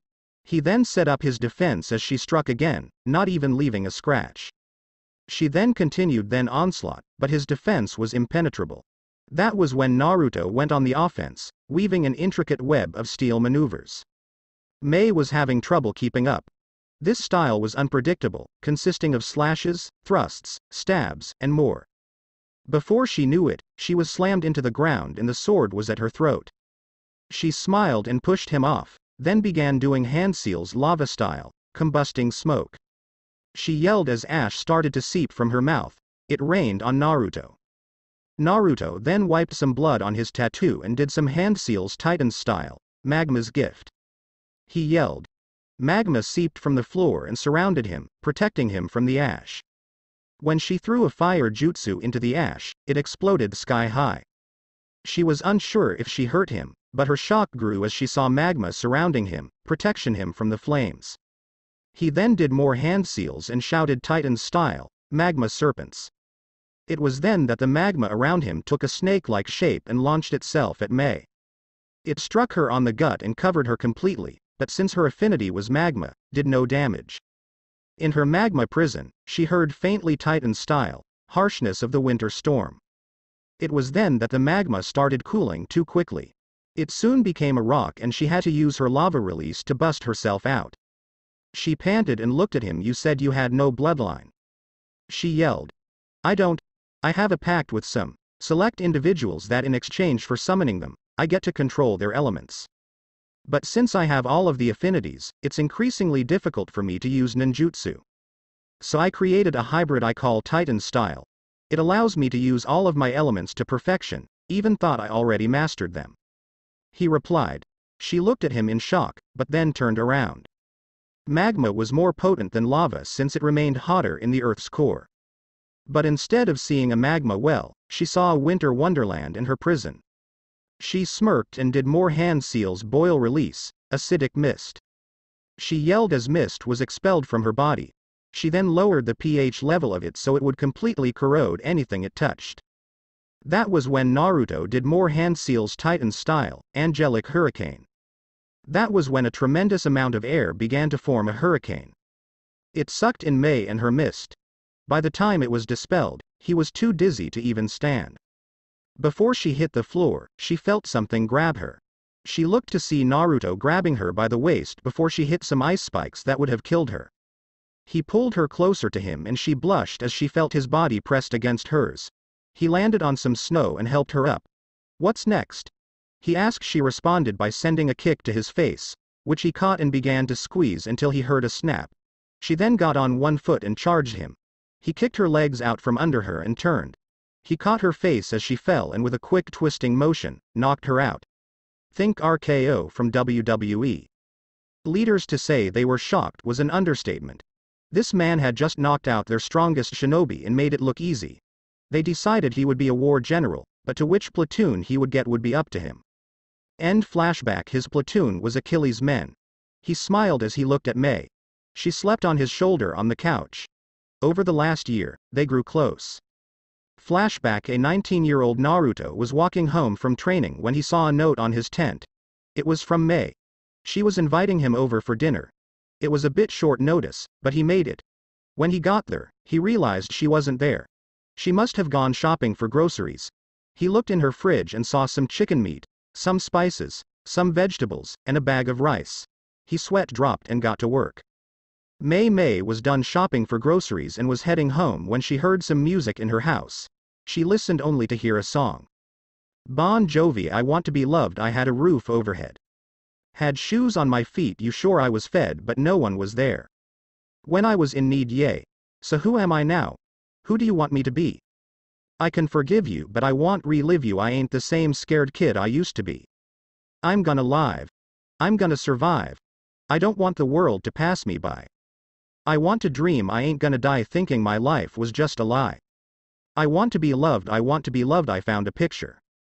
Our so-called family tree. Yay, I broke all the branches. Looking for answers. Don't you know that ain't how it's supposed to be? I'm gonna live. I'm gonna survive. I don't want the world to pass me by. I gonna dream. I ain't gonna die thinking my life was just a lie. I want to give. I'm ready to try. I'm willing to lay it on the line. I want to be loved. I want to be. I ain't gonna cry. I don't want to scream, but I got so much left unsaid inside of me. I'm gonna live. I'm gonna survive. I don't want the world to pass me by. I'm gonna dream. I ain't gonna die thinking my life was just a lie. I want to give. I'm willing to try. I'm willing to lay it on the line. I want to be loved. I want to be loved. I just want to be loved. I want to be loved. I want to be loved, she heard as the song faded away. She walked in to see Naruto cooking a chicken stir-fry and frying rice with chicken. She didn't know he could cook. She then looked at him. "Honey, I'm home," she joked. He looked up to see her with groceries in her hands and smiled. "Sorry. I just thought you might like someone cooking for you for a change," he said. She nodded and looked at him. "Why the sad song?" "I thought you liked your Spartan family," she asked. His smile dropped and he looked at her. The stir-fry and chicken rice were done, so he set up the food for two and sat down. He poured her some red wine and himself some before he spoke. "I'm not originally Spartan, but their blood does flow through me now, and I think of myself as one. My original family was abusive. They treated me like crap, ordered attacks on me, and disowned me. All of this before I was even 5. I lived in a brothel until a man I call my father found me. He and my brother sent me to the Spartan clan, where I was raised as one of them. I saw them all as my brothers and sisters, some even as parents. Then, they were all gone. All except my father and brother. They had to go off, so here I am, fighting a war," he said. She was shocked at this, but only asked, "Why did they hate you so much, Naruto?" She asked. He sighed and turned from her. "Because I was the Jinchuriki for the Kyuubi no Kitsune. My father in all but blood helped me kill it and I kept its chakra. But everyone in my village saw me as the fox," he said. Since he heard nothing, he turned and grabbed his blood-red cloak. He put on his helmet and bowed. "I'm sorry for the trouble. And thank you for the meal, Mai-sama," he said. He turned to leave, but only felt a warm embrace. He looked back to see Mai there. She looked up at him, tears spilling from her eyes, and spoke, Don't ever call me that. You have suffered through what I suffered, but you used it to get stronger. You were mistaken for the contained, and discriminated against. I was as well, but because of my bloodline. You understand me better than anyone. Please, don't walk out of my life." She spoke sadly. He smiled and embraced her. He leaned down and kissed her forehead. "You mean, you don't care?" he asked. She smiled sadly and said, "No, I don't, because of something a friend once told me." He said, "Just because you're different doesn't mean we're not the same. We are all human, are we not? If I cut you and you cut me, do we both not bleed? If you are in pain or I am, do we not feel it? Just because you have a bloodline, doesn't mean you're different. It just means that you have something no one else does. That you're unique," she replied. He hugged her close to him, smiling in gratitude. Flashback end. Since then, he and Mai had gotten really close. So much so people mistook them for a couple. He smiled at the thought, but didn't want to push it with Mai. He didn't want to risk her friendship just because of a crush. On the bright side, the rebellion was winning. They had used guerrilla warfare tactics to systematically take down Yagura's forces. They had also ambushed various convoys with supplies and taken them for their own. They had completely ostracized Kiri from the world, and the war was winding down. They were almost done. All they needed was to take down Yagura. That was when a Chunin ran in. "Leader Sama's. Yagura and his entire army are on their way here," he said. All of the leaders were shocked, but only Naruto asked. "How many?" "Approximately 20,000 shinobi, Chunin and higher," he exclaimed. Naruto only got up, took Mai to her bedroom and tucked her in. He had to prepare for a war. The next day Mai got up and reported to her station, only to hear they were preparing for war. She listened as Naruto told them to avoid crossing the barricade of rocks he made or that their lives were forfeit. She looked at the barricade and grimaced. This would barely help. What was he thinking? She then looked to see various rolls of chicken wire set up a bit past the no man's land. She grimaced again. They looked to the top and saw stations for archers and beer barrels. They looked at Naruto incredulously, but kept on. He wasn't a leader for nothing. Naruto then left and told them to prepare. That by tonight Yagura's forces would be at the gates for a fight. He then left for the leader meeting, Mai following near him. Leader meeting. The leaders were outraged when Naruto walked in. "You boy. What kind of war do you plan to fight with chicken wire, rocks, and beer?" they asked. Naruto let it get out of their systems before he started explaining. "The chicken wire, as you called it, are shadow clones that will explode when enough shinobi forces are around them. The rocks are only to mark what is hidden beneath the genjutsu I placed on the land. It is minor, so no one will expect it. There is a half a mile wide, 12 feet deep pool of magma that when shinobi enemies try to jump away from the exploding clones, they will jump into. It is also a sentient summon made of magma that has been told who to attack and who not to attack. Atop the archers are covering the beer barrels in oil and exploding tags. The archers will have flaming arrows that, when the barrels are rolled down towards the enemies, they will fire. The barrels will explode and cause massive damage. Then, any other shinobis can be picked off by the archers. That way, a good chunk of the army is taken out before our forces have to do any actual fighting. Yagura is mine though. Now if you will excuse me, I am weary and need some rest. Fighting a war will be troublesome, he said as he left the leaders, including Mei, looking like idiots. Naruto's bedroom. Naruto was lazily crawling into bed when he felt a pair of slender arms wrap around him. He turned to see Mei besides him. He smiled and laid down as she joined him, her still having all of her clothes on. She laid down on his side and smiled as an arm wrapped around her. Tomorrow will be war. I only hope I don't lose you, Naruto-kun, she thought as she drifted off to sleep. That evening Naruto and Mei were woken up by a messenger that Yagura's forces were half an hour away. They both grimaced as they prepared for war. Naruto donned his Spartan elite armor, attaching the blood-red cape and leather underwear. He then grabbed his helmet and put it on, the only thing visible his cold blue eyes. Whenever he got into a fight, they looked icy blue. Almost as if though he was possessed. He grabbed his sword and sword sheath and equipped them.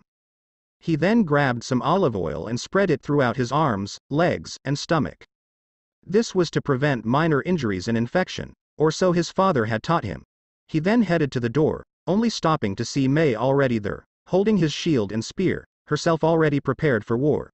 He could only smile at how much she looked like Leonidas' wife when she bid him farewell. He quickly shook the thought and took his shield and spear. He strapped them on his back as they left towards the rock barricade. Rock barricade. Naruto arrived at the barricade to see everyone tense as they awaited the battle. He looked at the temporary leader. Where are the refugees and non-combatants? He asked. They're concealed behind the archers so that in case the battle does not go our way, they can flee. The man replied. Naruto nodded and made an all too familiar hand seal. In seconds there was Achilles with 100 of his finest men, all donned in their jet black armor and ready for war. Naruto looked at Achilles and spoke. I want you and your men to go up to where the refugees are and protect them with your life. If I find out even one of them was hurt, it shall be a stain upon your honor as a Spartan. Achilles only nodded and unsheathed his spear while equipping his shield. The rest of his men did the same as they headed to the rocky surface and walked up, using the chakra control exercise. Achilles looked at Naruto and nodded. Naruto then looked at the battlefield and shook his head. There were roughly 150 shinobis in good enough condition to fight. The rest were either sick or injured. He then closed his eyes and concentrated. Not a minute later various puffs of smoke were seen. Naruto looked up to see 300 of his clones hanged as the original 300 Spartans of legend. Leonidas and his second in command both walked up to Naruto. What are the odds, son? Leonidas asked. Naruto looked at his father as he bit into a peach. Not good, father. They have near 20,000 shinobi and all we have are 150, 450 if you include you guys. Naruto then went on to explain the situation to Leonidas, who only smiled. Son, if the odds are that great, then why don't you even them out? He asked. Naruto was confused until he saw his father pointing at his arm. He looked to see his summoning tattoo and smiled. He then went to the front lines and wiped some blood on his tattoo. Immediately, hundreds of puffs of smoke could be seen. In those puffs of smoke were many legendary animals. From half-man half-horse like warriors to 3 women who would look no one in the face. Naruto grinned and looked at the 150 shinobi in his force. Men. These people shall be the equalizers in this struggle. The half-men half-horse warriors. He said pointing at the centaurs who wore silver armor, bearing a sword, shield, and spear, with the crest of Hell's Gates on them, will help solidify our main line of offense. And those 3 beautiful ladies, he pointed at the Gorgon sisters who wore purple dresses with the crest of Hell's Gates tattooed on their arms, will be our tipping point. They are known as the Gorgon sisters. A gaze at any of their faces will turn a man to stone. They are also extremely skilled in the art of war. The females with the wings, he pointed at the harpies who wore white togas with the crest of Hell's Gates on them, will be an aerial support, offering assistance to any who need it. They are skilled in flying and with a sword. Their shriek can reduce even the strongest person into a quivering mess. As of right now, they are on the same level of authority as I am. They say jump. You don't ask how high, you jump and hope to God it's high enough, understood? Naruto was looking at his forces, waiting for a reaction, until one shinobi spoke up. Apparently, he wasn't scared of speaking his mind to monsters who made men cower in fear. He spoke up and said, people, does our commander really expect us to fight next to these things? I say nay. I don't care if this is our last hope for freedom, I refuse to fight next to these monsters. Ignoring the hurt look in the faces of the harpies and the Gorgon sisters, he threw his forehead protector down, only to suddenly feel a sharp object at his throat. He looked up to see his commander only a couple of inches from beheading him. It was then that Naruto spoke. Do you truly believe that? That they are monsters because they look differently? You are a fool. No better than Yagura and his purge. These people, he said pointing to the summons, are the same as you and I. They are often discriminated against and hunted because of how they look. Of something they have no control over, he said sadly. Mei looked at him and was about to comfort him, when he raised his head. In his eyes burned a determination never seen before. Same as bloodline users have been, but they are my brothers and sisters. As are all bloodline users here. I feel as they have felt, I know as they have known. They are part of my family, of my clan, of Sparta, and I will not tolerate you belittling them. He yelled as he swung his sword, beheading the shinobi. He then looked out into the crowd and spoke. Any of you cowards want to leave, then leave. But we will fight. Even if the odds are against us, we will not crumple. We will fight. This morning, we ate heartily, and if we shall fall on this night, tonight we will dine in hell. For glory. For our homes, for Sparta. He yelled as the 300 Spartans and the summons only raised their weapons and cheered Ha-U. Ha-U. Ha-U. The shinobi were another story. Most were stunned. Their initial reaction was to fear and eliminate, but after having heard what Naruto said, they were stunned. Truth was, those those people, were a lot like themselves. And the bloodline users had acted no better than Yagura's forces. They even went as far as to almost reject needed help because of their clouded judgment. Then they smiled and one soldier went up to Naruto. He bowed and spoke. I am sorry for my actions, Commander. I understand these people. I truly do. I wish only to fight next to them, to my brethren, for our home. He yelled. Naruto smiled and lifted him up. Then kneel not before me, brother. Rather, take your rightful place next to your family. He said. Many more shinobis bowed and stood next to the summons and the 300 men. None others dared to leave their saviors, their fellow brothers in arms, their family. -5 minutes later everyone was at their stations prepared for battle. The 3 Gorgon sisters and the centaurs were at the front lines with the 300 warriors, the shinobis, and Naruto. Overall, their forces consisted of 300 Spartans, 70 centaurs, 150 shinobis, 100 archers, 3 Gorgon sisters, and roughly a bit over 40 harpies. The harpies were situated above with the archers so they could take off into the air easily and help the forces. Naruto, Leonidas, and Leonidas' second in command, can't remember his name, so he's Leo, were leading their forces. All of the forces were lined up a bit behind the blockade. That was when they heard a loud yell. Suddenly, hordes of shinobis came at them, running through the no man's land. Naruto saw them getting closer and closer to the lake of magma, and whispered boom. Many shinobis near the hanged cage buncheons were blown apart, some at the legs, some at the arms, some at the waist. Those with enough combat reflexes immediately jumped forward, only to land in the magma lake.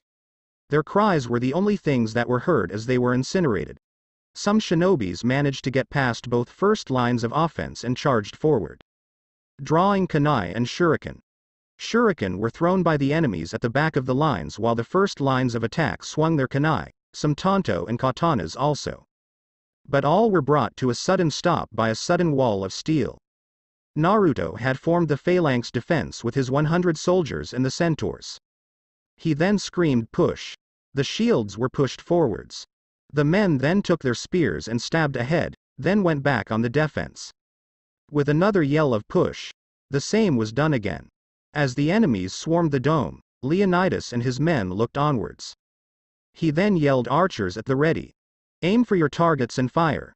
And with that, a shadow of black engulfed the dome as arrows rained down upon it, storming and impaling the enemy forces. Leonidas then put on his helmet and grabbed his spear. He looked at his men, then the archers. "Archers, fire at will! Help friendlies and take down the enemy!" he yelled as he jumped into the fray. His men soon followed after him, intent on helping their fellow brothers and their king. With Naruto and his company were fighting with all they had. Naruto had thrown his spear and impaled an enemy shinobi through the gut when 5 more swarmed him. Before he could draw his sword, his father and Leo appeared and cut them all down. Leonidas turned to him, "Keep your wits about you, son. I will not lose you or any of the other men." He then jumped back into the fight. Naruto turned to see a shinobi charging him with a kunai. Naruto slammed his shield into the man's face and impaled the man on his sword, then removed it and jumped forward. He looked forward and frowned. "Damn! Too many shinobi have crossed through." He whistled loudly and was responded by a loud shriek. The enemy shinobi crumpled as the shriek shattered their eardrums. Then they meet their dooms under the Spartans' onslaught. The Harpies joined in, lending support to the centaurs by the air as the centaurs attacked the enemy. The centaurs would trample and gut their enemies and the Harpies would distract their next prey. This was going well until a huge summon that looked like a crocodile appeared. The summon started to tear through the Spartans until Naruto had enough. He whistled to Shinny and jumped aboard. He went to the archers and got 3 of the beer barrels. They were all strapped to a harness that Shinny wore. The horse was having problems taking off, until 2 Harpies came by and helped them lift the barrels. They then flew towards the crocodile. As soon as they were close enough, they unhooked the strap and watched as the barrels fell towards the crocodile. It was when the barrels were close to the crocodiles, various flaming arrows flew at it. The arrows struck the exploding tags attached to the barrels. Soon after, a huge explosion was heard. The blast struck the crocodile's face and it was forced to return to the summon's world. As Naruto landed back in the battlefield, the battle had shifted in the favor of Yagura's forces. He then bit his thumb and wiped blood over his tattoo. He went through a long chain of hand seals and yelled Titan style, "Awakening of the Magma Serpent." Almost as if on cue, a serpent rose from the magma.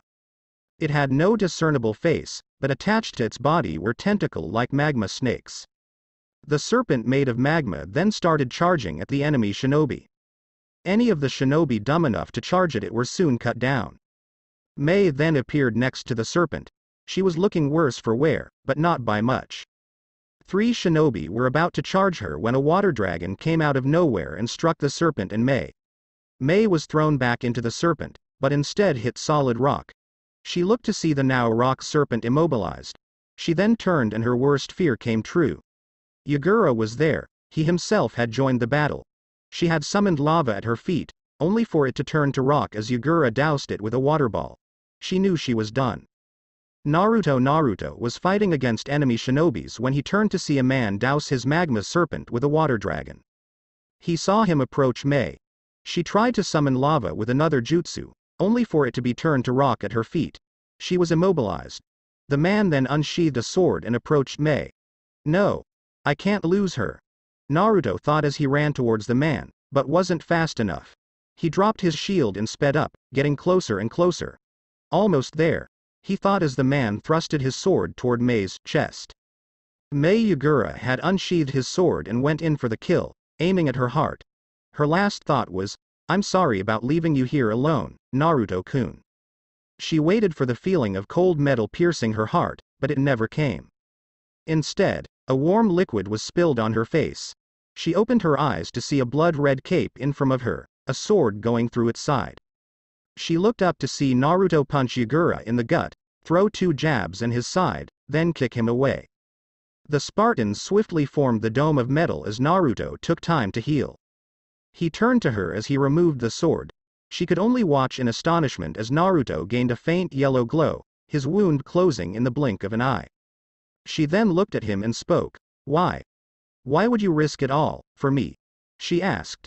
He frowned, but then spoke. People do crazy things, when they're in love. She could only stare as he helped her up. The Spartan's defense was holding up, but not for long. Naruto only grabbed his shield from the floor and looked at Mei. No matter what happens, Yagura is out of your life for good. That much I can promise you. The defense then dissolved as he jumped away, following Yagura. A mile away Naruto arrived at a huge lake with ice-cold water. He looked around to see Yagura as a pale green cloak of chakra overtook him. From the cloak sprouted 3 tails, and the 3-tailed turtle was formed. It was massive, only able to wade in the lake it was in. It looked angrily at Naruto and spoke, You have been the one causing me all of the problems. You helped those scum. Flee, mortal. You do not deserve to be in my presence. You couldn't even scratch my shell. Naruto looked and started laughing. He then looked at the massive turtle and spoke, Flee? Flee? Spartans are thought never to flee and to always fight for their home. I will not abandon my brothers, no matter what, he yelled as he wiped some blood on his tattoo and channeled as much chakra as he could. He slammed his hands on the floor and a huge puff of smoke appeared. From that puff of smoke the earth started to shake violently. This caused the turtle-like Biju to levitate off the floor. The earth shaking caused a huge crack on the earth to form. From that crack magma started to form. From the lowest depths of the earth, arise Titan of magma. He yelled as the lava started to take shape. It was about as big as the turtle Biju, with hands that dripped magma. Its face had glowing yellow eyes as it frowned. That was when Naruto landed on its head and spoke, Titan of magma, will you lend me your strength in this fight? He asked. The magma titan only responded by opening its jaw and firing a magma shot at the giant turtle with 3 tails. The turtle then moved away and fired a water shot at the monster, only for a wall of magma to rise up and protect the monsters. The magma then evaporated the water and flew off at the turtle, its shape shifting to be what looked like magma spears. The turtle fired water at the spears being turned to stone and falling onto the ground. The magma titan then launched itself at the turtle, swinging its fist at the turtle. The turtle retracted into its shell and sent its tails out to impale the monster, only for the tails to be burned and the creature to shriek in pain. The turtle then looked at Naruto with eyes that seemed to scream for blood. A full chakra tail disappeared into balls of black and blue chakra. The balls then started to pull together and compress. Naruto watched as the ball of fully black chakra was swallowed by the turtle-like Biju. Naruto then looked at the turtle and yelled, now. The titan then sunk back into its crevice and was desummoned. Naruto then swiped blood on his tattoo and did hand seals, then exclaimed, Titan style, Hell's Gates. Suddenly, doors over 50 feet tall arose from they were shut, reeking a stench of death and decay. They had no decoration or colors, only a skull in the middle of them. It was then that the Biju ball was fired, slamming against the doors. This was the scene Mei arrived to. She had cleared her leaving the battle with Leonidas since the waves of enemy shinobis had been stopped. He had allowed her to go check on how Naruto was. When she arrived, she saw Yagura forming what seemed to be a pure ball of chakra and swallowing it whole. She turned to see Naruto as he summoned some jet black solid gates. They literally reeked of death and hopelessness, her instincts telling her to get as far away from that gate as possible. She jumped up into a tree as the ball of chakra that Yagura swallowed fired a beam of pure chakra at Naruto, the blast slamming against the gate.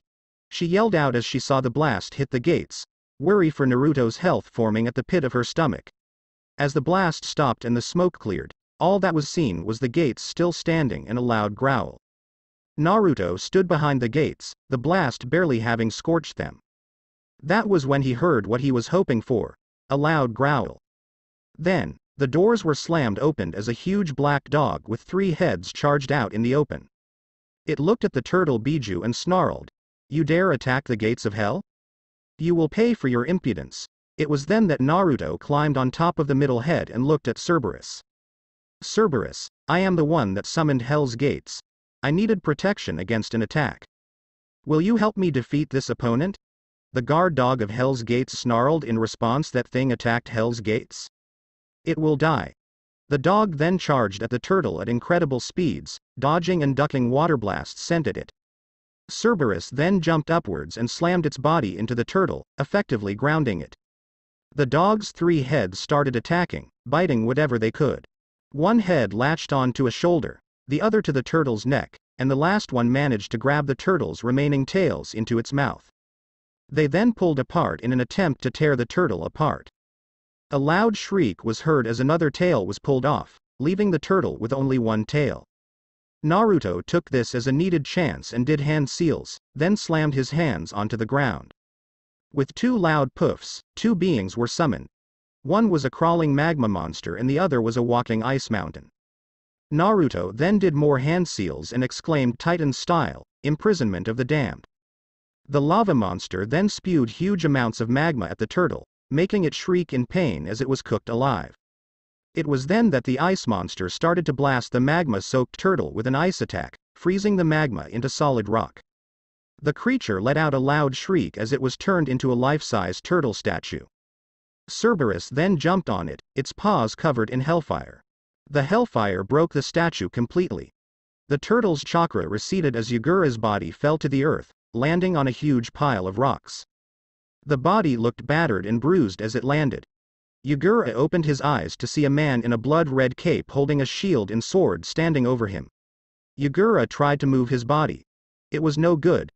The Yuki had damaged it too much, the lava cooked it alive, and the rock killed off the skin. He was in death's cold embrace. As he faded into death, the turtle did as well. With no new host, it would die. Yagura's only comfort was that he died in battle. Naruto walked over to Yagura's body and checked the pulse. He was dead. Naruto then took 2 coins from his pouch and laid them on Yagura's eyes. His fairy money for sticks. Naruto had a feeling Yagura needed it more than he did. Naruto then picked up the body and headed back towards the fight. At least, he would have had his legs not buckled on him. He then remembered he had summoned a lot of creatures in the Titans, it massively told his reserves. Even if he did have almost infinite chakra, today had left him with a severe case of chakra exhaustion. As he faded into unconsciousness, all he heard was his name being called and a mop of red hair. A week later Naruto awoke in a hospital room. He tried to get up, only to feel a weight on his side. He turned to see Mei asleep by his side. He smiled and proceeded to wake her up. He leaned close to her and whispered, Mei-chan, wake up. He said. He watched as her eyes slowly opened, only to grab a pillow and cover her face with it. 5 more minutes, she said. He smiled and kissed her hand, then pulled her close to him. As soon as she felt his body under her, her eyes fluttered open. She looked down in cerulean blue eyes, blushing madly. She quickly jumped off Naruto and landed on the floor. Naruto got up and picked her up. He looked at her and asked, so how did the battle go? Did we win? Is it over? He asked. She nodded and spoke yes. Yagura is dead. The battle was won with the help of your summons, and as of now, the bloodline purges are over. She said happily. She looked up at him and started. Well, Spartan, apparently, your victory has spread throughout all of the elemental nations. Various reports have come in from our patrols stating that bloodline users are starting to come back into Kiri. Also, the rowdy normal civilians and shinobis have been quelled and have come to accept the bloodline users. How? Why? He asked. She smiled and responded because Yagura was spending over 75% of the village's resources and money to fight the purge, so the civilians and shinobi joined our side. They already sympathized with us, but the major economic shift pushed them to our side. As of now, all we need is a new Mizukage, although there is one slight problem. She said in a worried tone. Naruto looked at her and asked, what is it? Everyone wants Yagura to be succeeded by whoever defeated him. And the bloodline users have been spreading stories about your feats, so much that the shinobi and villagers have been calling you the Crimson Spartan, and the non-combatant bloodline users speak of their defenders, an army of dark deaths. She said. Naruto looked at her, but shook his head. Wait, you can't mean, no not me, he said while shaking his head. She smiled and nodded, yep, they want you to be the Mizukage. She said. Naruto looked at her and spoke, well, first let me recover and then we will see, okay? I might not be able to take up the mantle because I want to go out and search for Kiri bloodline users and to reunite the 7 swordsmen of the mist. If anyone deserves it, it should be you. You organized the rebellion and fought through hell before I came along. He said as she blushed. She then got up and before leaving, turned and spoke. I'll see you later, Naruto-kun. It has been a week since the rebellion had beaten out Yagura's forces. In that week, various missives came seeking an alliance with the newly formed Kiri. Most with small villages were accepted because of food lines and medial supplies. The hidden villages' missives all had been declined. Especially the one from Konoha. But today was a day of new beginnings. This is why we find Naruto rushing to put on his Spartan armor from Achilles. A couple of days ago, he had asked Mei out on a date, and she had said yes. Naruto was putting on the rest of his jet black armor when something jolted him. Shit. I have nothing planned, he thought. He quickly summoned 2 shadow clones and had them go set up the most romantic date they could. Naruto then sealed his weapons and helmet into the seals on his arms. Even if he was home, there was no guarantee he was safe. He then walked out of his home and walked towards Mei's. He was already late, so he decided to cut through the red light district. He was running when he suddenly stopped. He turned and saw a small 7-year-old girl with raven hair crying next to an old lady who was being pushed out of a store. Naruto walked up to the store only to see that the old lady didn't have enough to pay her groceries with. He looked at the old lady and the girl and walked in. He was already recognized through Kiri as their savior. He walked up to the counter and spoke. Excuse me, are these the groceries those people were gonna buy? He asked, and the clerk nodded. Yay, but the lady only had $6 and that is worth $35, the man replied. Naruto nodded his head and pulled out $35. He then picked up the groceries and spoke. If that lady comes back and tries to buy something, don't charge her. Send the bill to my house, and I will pay. Do we have a deal, shopkeeper? He asked. The shopkeeper only nodded as Naruto left. He spotted the old lady pushing the little girl on a swing and walked by, listening in on their conversation. Well, Sakuya, I'm sorry we can't eat again. I know you're hungry, but I can't afford it. Tell you what, though. Soon, I'll buy you any treat you want, okay? The old lady asked. The little girl only nodded and kept swinging. Naruto then approached them and handed the bags to the old lady. Excuse me, ma'am, but I believe these are yours. He said. The old lady looked in the bag to find her groceries and a large wad of money. She looked at the man who swung her granddaughter on the swing and spoke. Why are you doing this? In a wary voice. Naruto only shrugged. You guys need it. And I will not stand to see a little girl or an elder go hungry. When you go to the store, the clerk will not charge you. I'll take care of the bill, okay? Tell me if he tries to charge you so I can pay him a visit. He said. Sakuya was still swinging when Naruto walked off. The old lady asked, who are you? I'm Naruto. Naruto of Sparta. He replied as he ran off to Mei's house. Mei was a patient woman, but her date was already 20 minutes late. She was about to go back in her house when a yellow blur shot into her front yard. I'm not late, am I? He asked as he tried to catch his breath. He was treated to a glare by Mei. He looked on and spoke. Sorry. I had to help an old lady buy groceries. Mei's sweat dropped and looked at him. I don't believe you, she said. She was about to start yelling at him for being late when a young girl about 7 came up to him. She hugged him and said, thank you, mister. She then turned around and walked off to the entrance, where an old lady was waiting for her with an arm full of groceries. She shrugged and looked at him. I guess you were telling the truth. Naruto nodded and smiled. He bit his thumb and wiped it on his tattoo. In a cloud of smoke, Shinny appeared. He flapped his wings as Mei looked at him. What are you thinking, Naruto? She asked. Naruto smirked as he pointed at Shinny. Your steed awaits, my lady, he said. She hesitantly climbed up, then Naruto climbed up behind her. She leaned back into his arms as he took the reins. She thought, a horse ride, this will be nice. When Shinny broke out in a mad dash. He then unfurled his wings and she looked scared. He was heading straight for a cliff. She closed her eyes as he jumped, only to feel a cool breeze on her face. She opened her eyes to see they were flying over the ocean around Kiri's borders, as free as a bird. She slowly got up and saw fishermen's boats staring up at them and small coast towns where children were playing. She looked up at Naruto and saw his eyes closed as he enjoyed the breeze on his face. She closed her eyes and felt the weightlessness around her, the warm sun on her face, and the feeling. That unknown feeling to her. The feeling of being free. Of being able to go wherever you want. She smiled and thought, this isn't so bad. I can see why he loves flying. She then leaned back into his body and rested her head on his chest, smiling at the feeling. She then felt the horse drop and saw where they were going. It was a clearing near the village. It was hidden beneath countless trees, but it was there. As Shinny landed, Naruto grabbed her bridle style and got off the horse, carrying her to the clearing. There was a table and a small feast waiting for them. There was steamed rice, beef with broccoli, some sweet and spicy chicken, and a big pot. She was unsure of what was in the pot, but then he opened it and grinned. He went to her side and bowed. "My lady, may I escort you to your meal?" he asked playfully.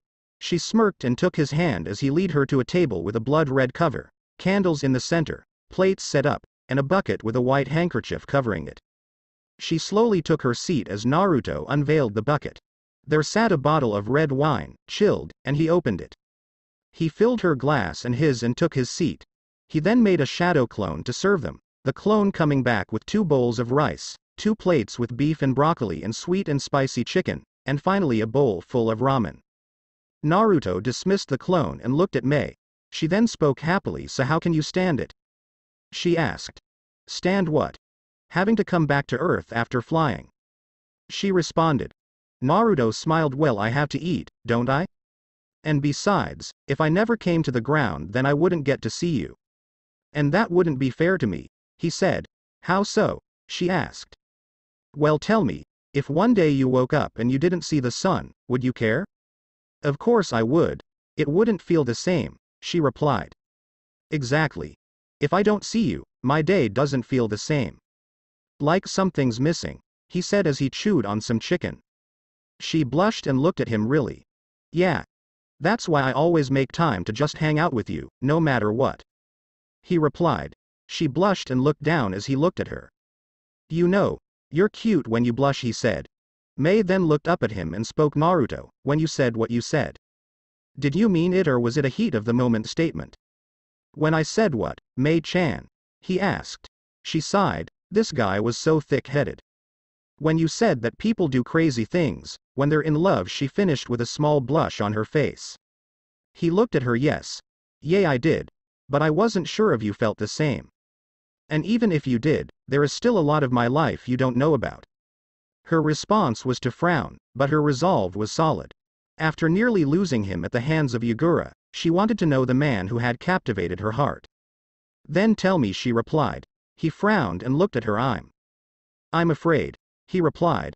"Afraid of what?" she asked. "Afraid that once you get to know my past, that you won't like me anymore," he replied. Her only response was to cup his cheek in her hand and kiss him, a short, chaste kiss. But that kiss was the world to him. It showed him that she cared for him. He then stood up and took out what looked like a metal flask. It had the insignia of Hell's Gates. He poured a clear-looking liquor into a small sake cup and handed it to her. "This is a special liquor. It has all of my memories instilled in it. If you want to know of my past, take the sip," he said. She looked at him, then the cup. "Seems a bit far-reached, don't you think?"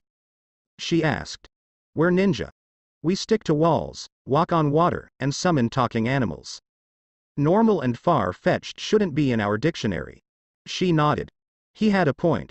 And if this was what she needed to get to know the real him, then she'd do it. She took the sake saucer and sipped it suddenly, her vision blurring as soon as she swallowed the drink. She fell unconscious. Naruto sighed as he made clones to clean up the food and picked Mei's body up bridal style. He carried her back to his apartment and laid her on his bed. He could only wonder what she would think of him after seeing all of his battled-in lives. For once, he was worried of what someone would think of him. In Mei's mindscape, Mei stood in front of some dark-looking gates, the gates reeking of death and decay. They had the symbol of Hell's Gates on them, but she didn't care. She pushed forward and a stream of memories came at her. She witnessed Naruto's first 5 years of his life with Anko, Ayame, and Hana. She witnessed his horrible childhood and the very night that Hades came to save him. She saw him being trained under his 3 legendary teachers, his one night with Cynthia, him fighting with the 300 legendary Spartans and his death. She smiled at his pride in his son and his lover. She witnessed him training with Achilles, his scheme to help save Achilles' life, and his ultimate death at the hands of Sparta's king. She saw him as he started to see Hades, the god of death, as his father and the Shinigami as his brother. She then witnessed him as he was trained by the demigod Hercules. She saw him fighting the Titans, his inner conflict at facing his father figure, his joy when he received Shini, and his ultimate ascension into godhood. She was shocked by this, but it did explain his healing factor. She finally witnessed as he gained control of the Titans, and saw his final goodbye to Cynthia. She then witnessed his training with the Shinigami, the birth of his ninjutsu style, and his constant training to improve. The scenes then faded and focused on a specific timeline. It was when he first met her in the battle to liberate the bloodline users. She felt what he felt when he first saw the little girl without her mother. She felt what he felt when he joined the rebellion. She smiled sadly at the memory of him cooking for her, how he felt close and closer to her, but was afraid to lose her, so he said nothing. She smiled at the warm feeling she felt when she saw his true feelings. She smiled and her heart finally decided on her choice as she saw him handling the situation with the old lady and the little girl. He's good with kids. Then the gates were shut close. May felt her eyes getting droopy. The last thing she heard was a feminine voice saying take care of him. May woke up late in the evening. She heard sounds coming from a kitchen. She wiped the sleep from her eyes and saw she was in Naruto's apartment, sleeping on his bed curled up with a pillow. She got up and walked outside, following down a hall to where she saw light and voices. She stumbled and saw 3 Narutos in the kitchen cooking and 4 of them playing poker on the table. Well, that gives playing with yourself a new definition, she said. The clones heard her and turned around laughing. That was when 3 Narutos came in and set up the table to eat as the original dispelled his poker buddies. The cooks then dispelled, leaving Naruto and May alone. Naruto pulled out a chair and let May sit before he himself took a seat. He then grabbed a fork and dug into the food. So how was your sleep? He asked. She looked at him and responded pretty good. Saw all of your life. She responded ironically. He looked down at the food and what do you think of me now? He asked. She just got up, went to his side, and kissed him fully on the lips. His eyes were wide with shock, but he sank into it and kissed her back, pulling her onto his lap. She broke the kiss and looked at him. That answer your question? Yay. But why? Don't you think of me as a monster? I have killed more men than anyone in their lives can say. Her only response was to bring him face to face. Yay, but you did it to protect your land and those close to you.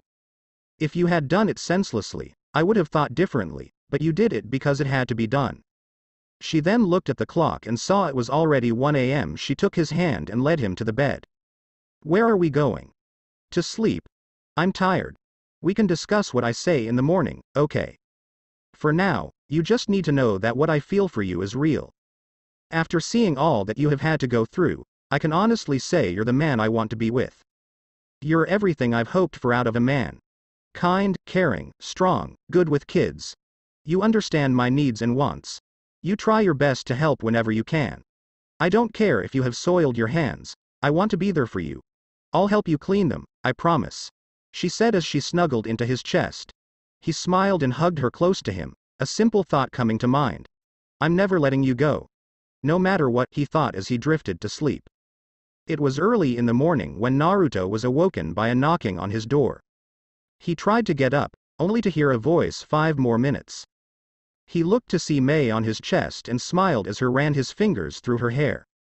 May-chan, there's someone at the door, he whispered in her ear. She slowly got up and headed to the door, grumbling about people being too damn early. She got to the door and opened it, only to find a Chunin there. I have a message for Naruto-sama, he said in a dull tone. May called Naruto and he got to the door. The messenger then gave him a scroll and saluted as he disappeared. Naruto unrolled the scroll, read it, and frowned. May looked over his shoulder and pulled him close to her. What's wrong, Naru-kun? Zabuza and the Demon Brothers have been spotted near Wave Country. Looks like I'm taking a field trip, he said as he went to pack. May smiled and looked at the helmet on the kitchen table. He might act like he doesn't care, but he does, on the inside, she thought as she headed to the kitchen. Might as well send him off with something in his stomach, and I wonder if there's a tailor that can make me a Spartan dress like that Leonidas' wife. She whispered to herself as she started frying eggs. Half an hour later, Naruto came out to the kitchen. He had taken a shower and put on his golden brown armor given to him by Hercules. Brown chest piece and back piece, a battle skirt, his leather underwear, a small red cape attached to the back. He had all of his weapons sealed into his arms and important documents too. He looked around and smelled something delicious. He walked over to the kitchen and saw May there already eating breakfast. She smiled. "Can't send the man I love out with an empty stomach, can I?" she asked. He smiled and started eating. "I like the sound of that. Love," he thought as he finished eating. He went over to May and kissed her passionately, pulling her close to him as he wrapped his arms around her. She eagerly returned the kiss and wrapped her arms around his neck. She smiled as he broke the kiss off. "What was that for?" "For being there for me and loving me, no matter what," he replied. She smiled and followed him outside, keeping her eye on him as he saddled Shinny and got everything ready. He led the flying horse outside and was about to get on, when he was turned to kiss May. He wrapped his arms around her and kissed back. After 2 minutes, they broke off, the need of air having gotten to them. She looked at him, a blush on her face. "Be careful out there, you hear? If you die, I'll bring you back to life just to kick your ass myself." He smiled as he climbed on Shinny. "Love you too," he said as Shinny took off. May waved goodbye to him and suddenly had a large grin on her face that would have made the cat from Alice in Wonderland proud. "Oh, Naru-kun. When we get back, I guarantee you'll be surprised," she thought as she looked at his crappy home. Naruto took out his MP3 player and put the earphones on. He pressed play and smiled, leaning back into the saddle as Shinny flew towards Wave. He listened to "You're Gonna Go Far Kid" by The Offspring, Unforgiven 2 by Metallica, and Rock You Like a Hurricane by the Scorpions. I own none of the songs, so you know. Yay. At the start of "Pour Some Sugar on Me" by Def Leppard, he turned it off and sealed it back in his arm. He told Shinny to slow down as he saw 5 people walking on an unfinished bridge. One was a silver-haired man with his face stuck in an orange book, a kid with a duck-ass hairstyle, a girl whose pink hair screamed open season, a burly old man who looked like hell, and finally, a pale-skinned kid with an extremely eerie smile.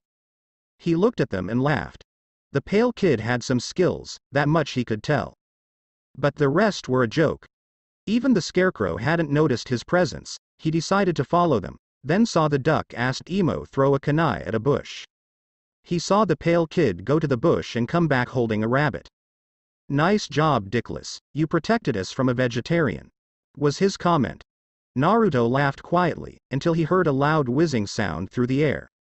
He looked to see a large blade flying at the ninja and the old man. He decided to wait and watch as the fight went on. The kids all froze horribly except the pale one, who drew a lion that came to life. The emo almost went as far as committing suicide, but was stopped by the scarecrow. The scarecrow then unveiled his eye to show a Sharingan. So Sharingan no Kakashi, eh? Things just got interesting. Naruto thought as he saw Zabuza and Kakashi going at it.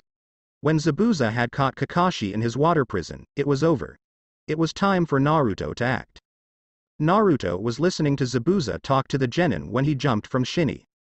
He landed on the water with a crouch and a puff of smoke surrounded him. As the smoke cleared, Naruto held his shield and sword ready. "Zabuza Momoichi, the Mizukage has sent me to make you a deal," he announced as he got up. "I want make a deal with that bastard Yagura." Zabuza yelled as he charged at Naruto, having told a clone to take his place at the prison, his large blade in him swing.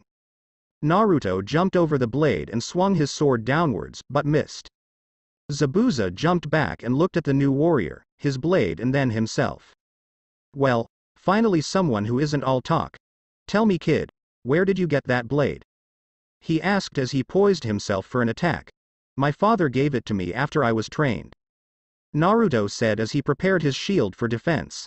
The symbol on the shield didn't matter to Zabuza, but it did to Kakashi. "No way," a report said a man with the same shield was the one to beat Yagura, the three-tailed Jinchuriki. He thought as he saw Zabuza charge. Zabuza swung his sword and thought it would shred through the shield, only for the shield to stand. Naruto then stabbed at Zabuza's shoulder, barely making a cut. Zabuza then jumped back and started making hand seals. Naruto recognized the seals and jumped back, wiping blood on his tattoo and doing hand seals. Zabuza finished and yelled as a huge water dragon charged at Naruto, full speed. Naruto then finished his chain seals and yelled Titan style, harshness of the winter storm. The temperature then suddenly dropped, the water dragon freezing mid-air and falling down with a thud. Zabuza was in shock, as was Haku in the trees. Is he like Haku? Zabuza thought. Haku wondering the same thing. Kakashi watched on from his prison, wondering why he couldn't copy the jutsu. Naruto poured more chakra, grinning as the water in the lake and the water prison froze over. Zabuza then did more hand seals and called out water style, water bullet. Only to see nothing happened. He looked to see all of the water frozen, even his water clones. He charged Naruto onwards again, only to feel a sharp sting on his neck as the world went black. Haku noticed her master was at a serious disadvantage and decided a tactical retreat was in order. She threw senbon needles at him, aiming at his neck to put him in a death-like state. She then dropped down. Thank you. I have been hunting him for a long time. If it wasn't for you, I wouldn't have caught him, she said as she picked up the body and disappeared. Naruto then went over to the huge ball of ice and struck it with his sword, cutting it open. Kakashi popped out, watching the stranger carefully. Naruto then turned and saw the emo kid trying to get on top of Shinny, the horse amusing himself by kicking the emo whenever he got too close. That was when he heard words that got him pissed. He turned to see Kakashi tell the old man that they didn't have to continue the mission and turned to leave. The man, whose name was Tazuna, was on his knees begging, but it didn't matter, the Konoha scum had decided to head back. Kakashi then looked at the oddly dressed man and spoke. And what is your name, stranger? He asked. Naruto. Naruto of Sparta. Naruto replied, smirking as he saw recognition flash through Kakashi's eye. Kakashi then pulled out a kunai and looked at Naruto. Naruto Uzumaki Namikaze, by order of the Sandaime and Kushina Uzumaki Namikaze, you are to be brought back to the village. Surrender or we will take you by force. Naruto laughed loudly, then turned and looked at Kakashi.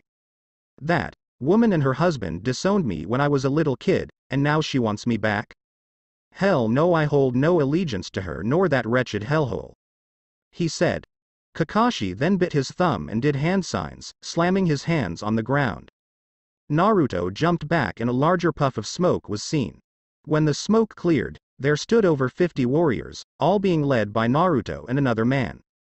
On Kakashi's side there were roughly 30 nin dogs, being led by an ugly-ass pug. Naruto prepared himself, as did all of the warriors. Then Kakashi heard a loud yell. His 3 students had been captured by men wearing jet black armor. Naruto and a man with black hair, a black beard, and more scars than Kakashi could count, walked up. Kakashi, now you know even you can't take down this many men. You're outnumbered and low on chakra. Leave this place with your weak excuses for students and we will not attack. Naruto said. Kakashi gritted his teeth, but nodded. He was then escorted to land by the warriors. Kakashi then summoned a messenger hawk. He had to get these news back to Konoha ASAP. Naruto and Tazuna were walking back to Tazuna's house. After the Konoha nin left, Naruto agreed to protect the bridge builder. They arrived on what looked to be an inn. Tazuna knocked and a beautiful woman answered the door. Yes? Oh father, you have returned, she said happily as she hugged the old man. Naruto smiled at the scene, but was snapped back as Tazuna introduced him, well kinda. Yay. And here is the ninja I hired to protect me, he exclaimed happily as he pointed at Naruto. Naruto bowed. Thank you for allowing me in your beautiful house, Tsunami-san, he said as he walked in. Are there any fields near here? My horse could use a rest, he said as Shinny whinnied. Tsunami saw the horse and nodded, leading it to an old barn in the back. She led Shinny to an old stall and let him get settled, only to gasp as the horse unfurled its wings and curled up on its bed. She then ran back to the house. When she got there, she saw Tazuna drinking and Naruto giving orders to 3 other men. One only wore leather underwear, a crimson cape, jet black sandals, and a helmet. Brown eyes, black hair, and a beard were visible through the helmet. The other wore full chest armor, a battle skirt, sandals, and a helmet, all in a jet black finish. Sandy blonde hair and blue eyes were seen through the helmet. And the final had full ankle sandals, full chest armor and a battle skirt in a tan brown color, and a blue cape attached to its back. His brown hair and blue eyes, can't remember, so sorry, were visible. Tsunami blushed and looked down as Hercules smiled at her. Tizuna looked at Naruto and asked who were they. Your security detail, Naruto replied as he went out to train. To be continued. I hope you enjoyed. Remember to subscribe and like this video. See you in the next part.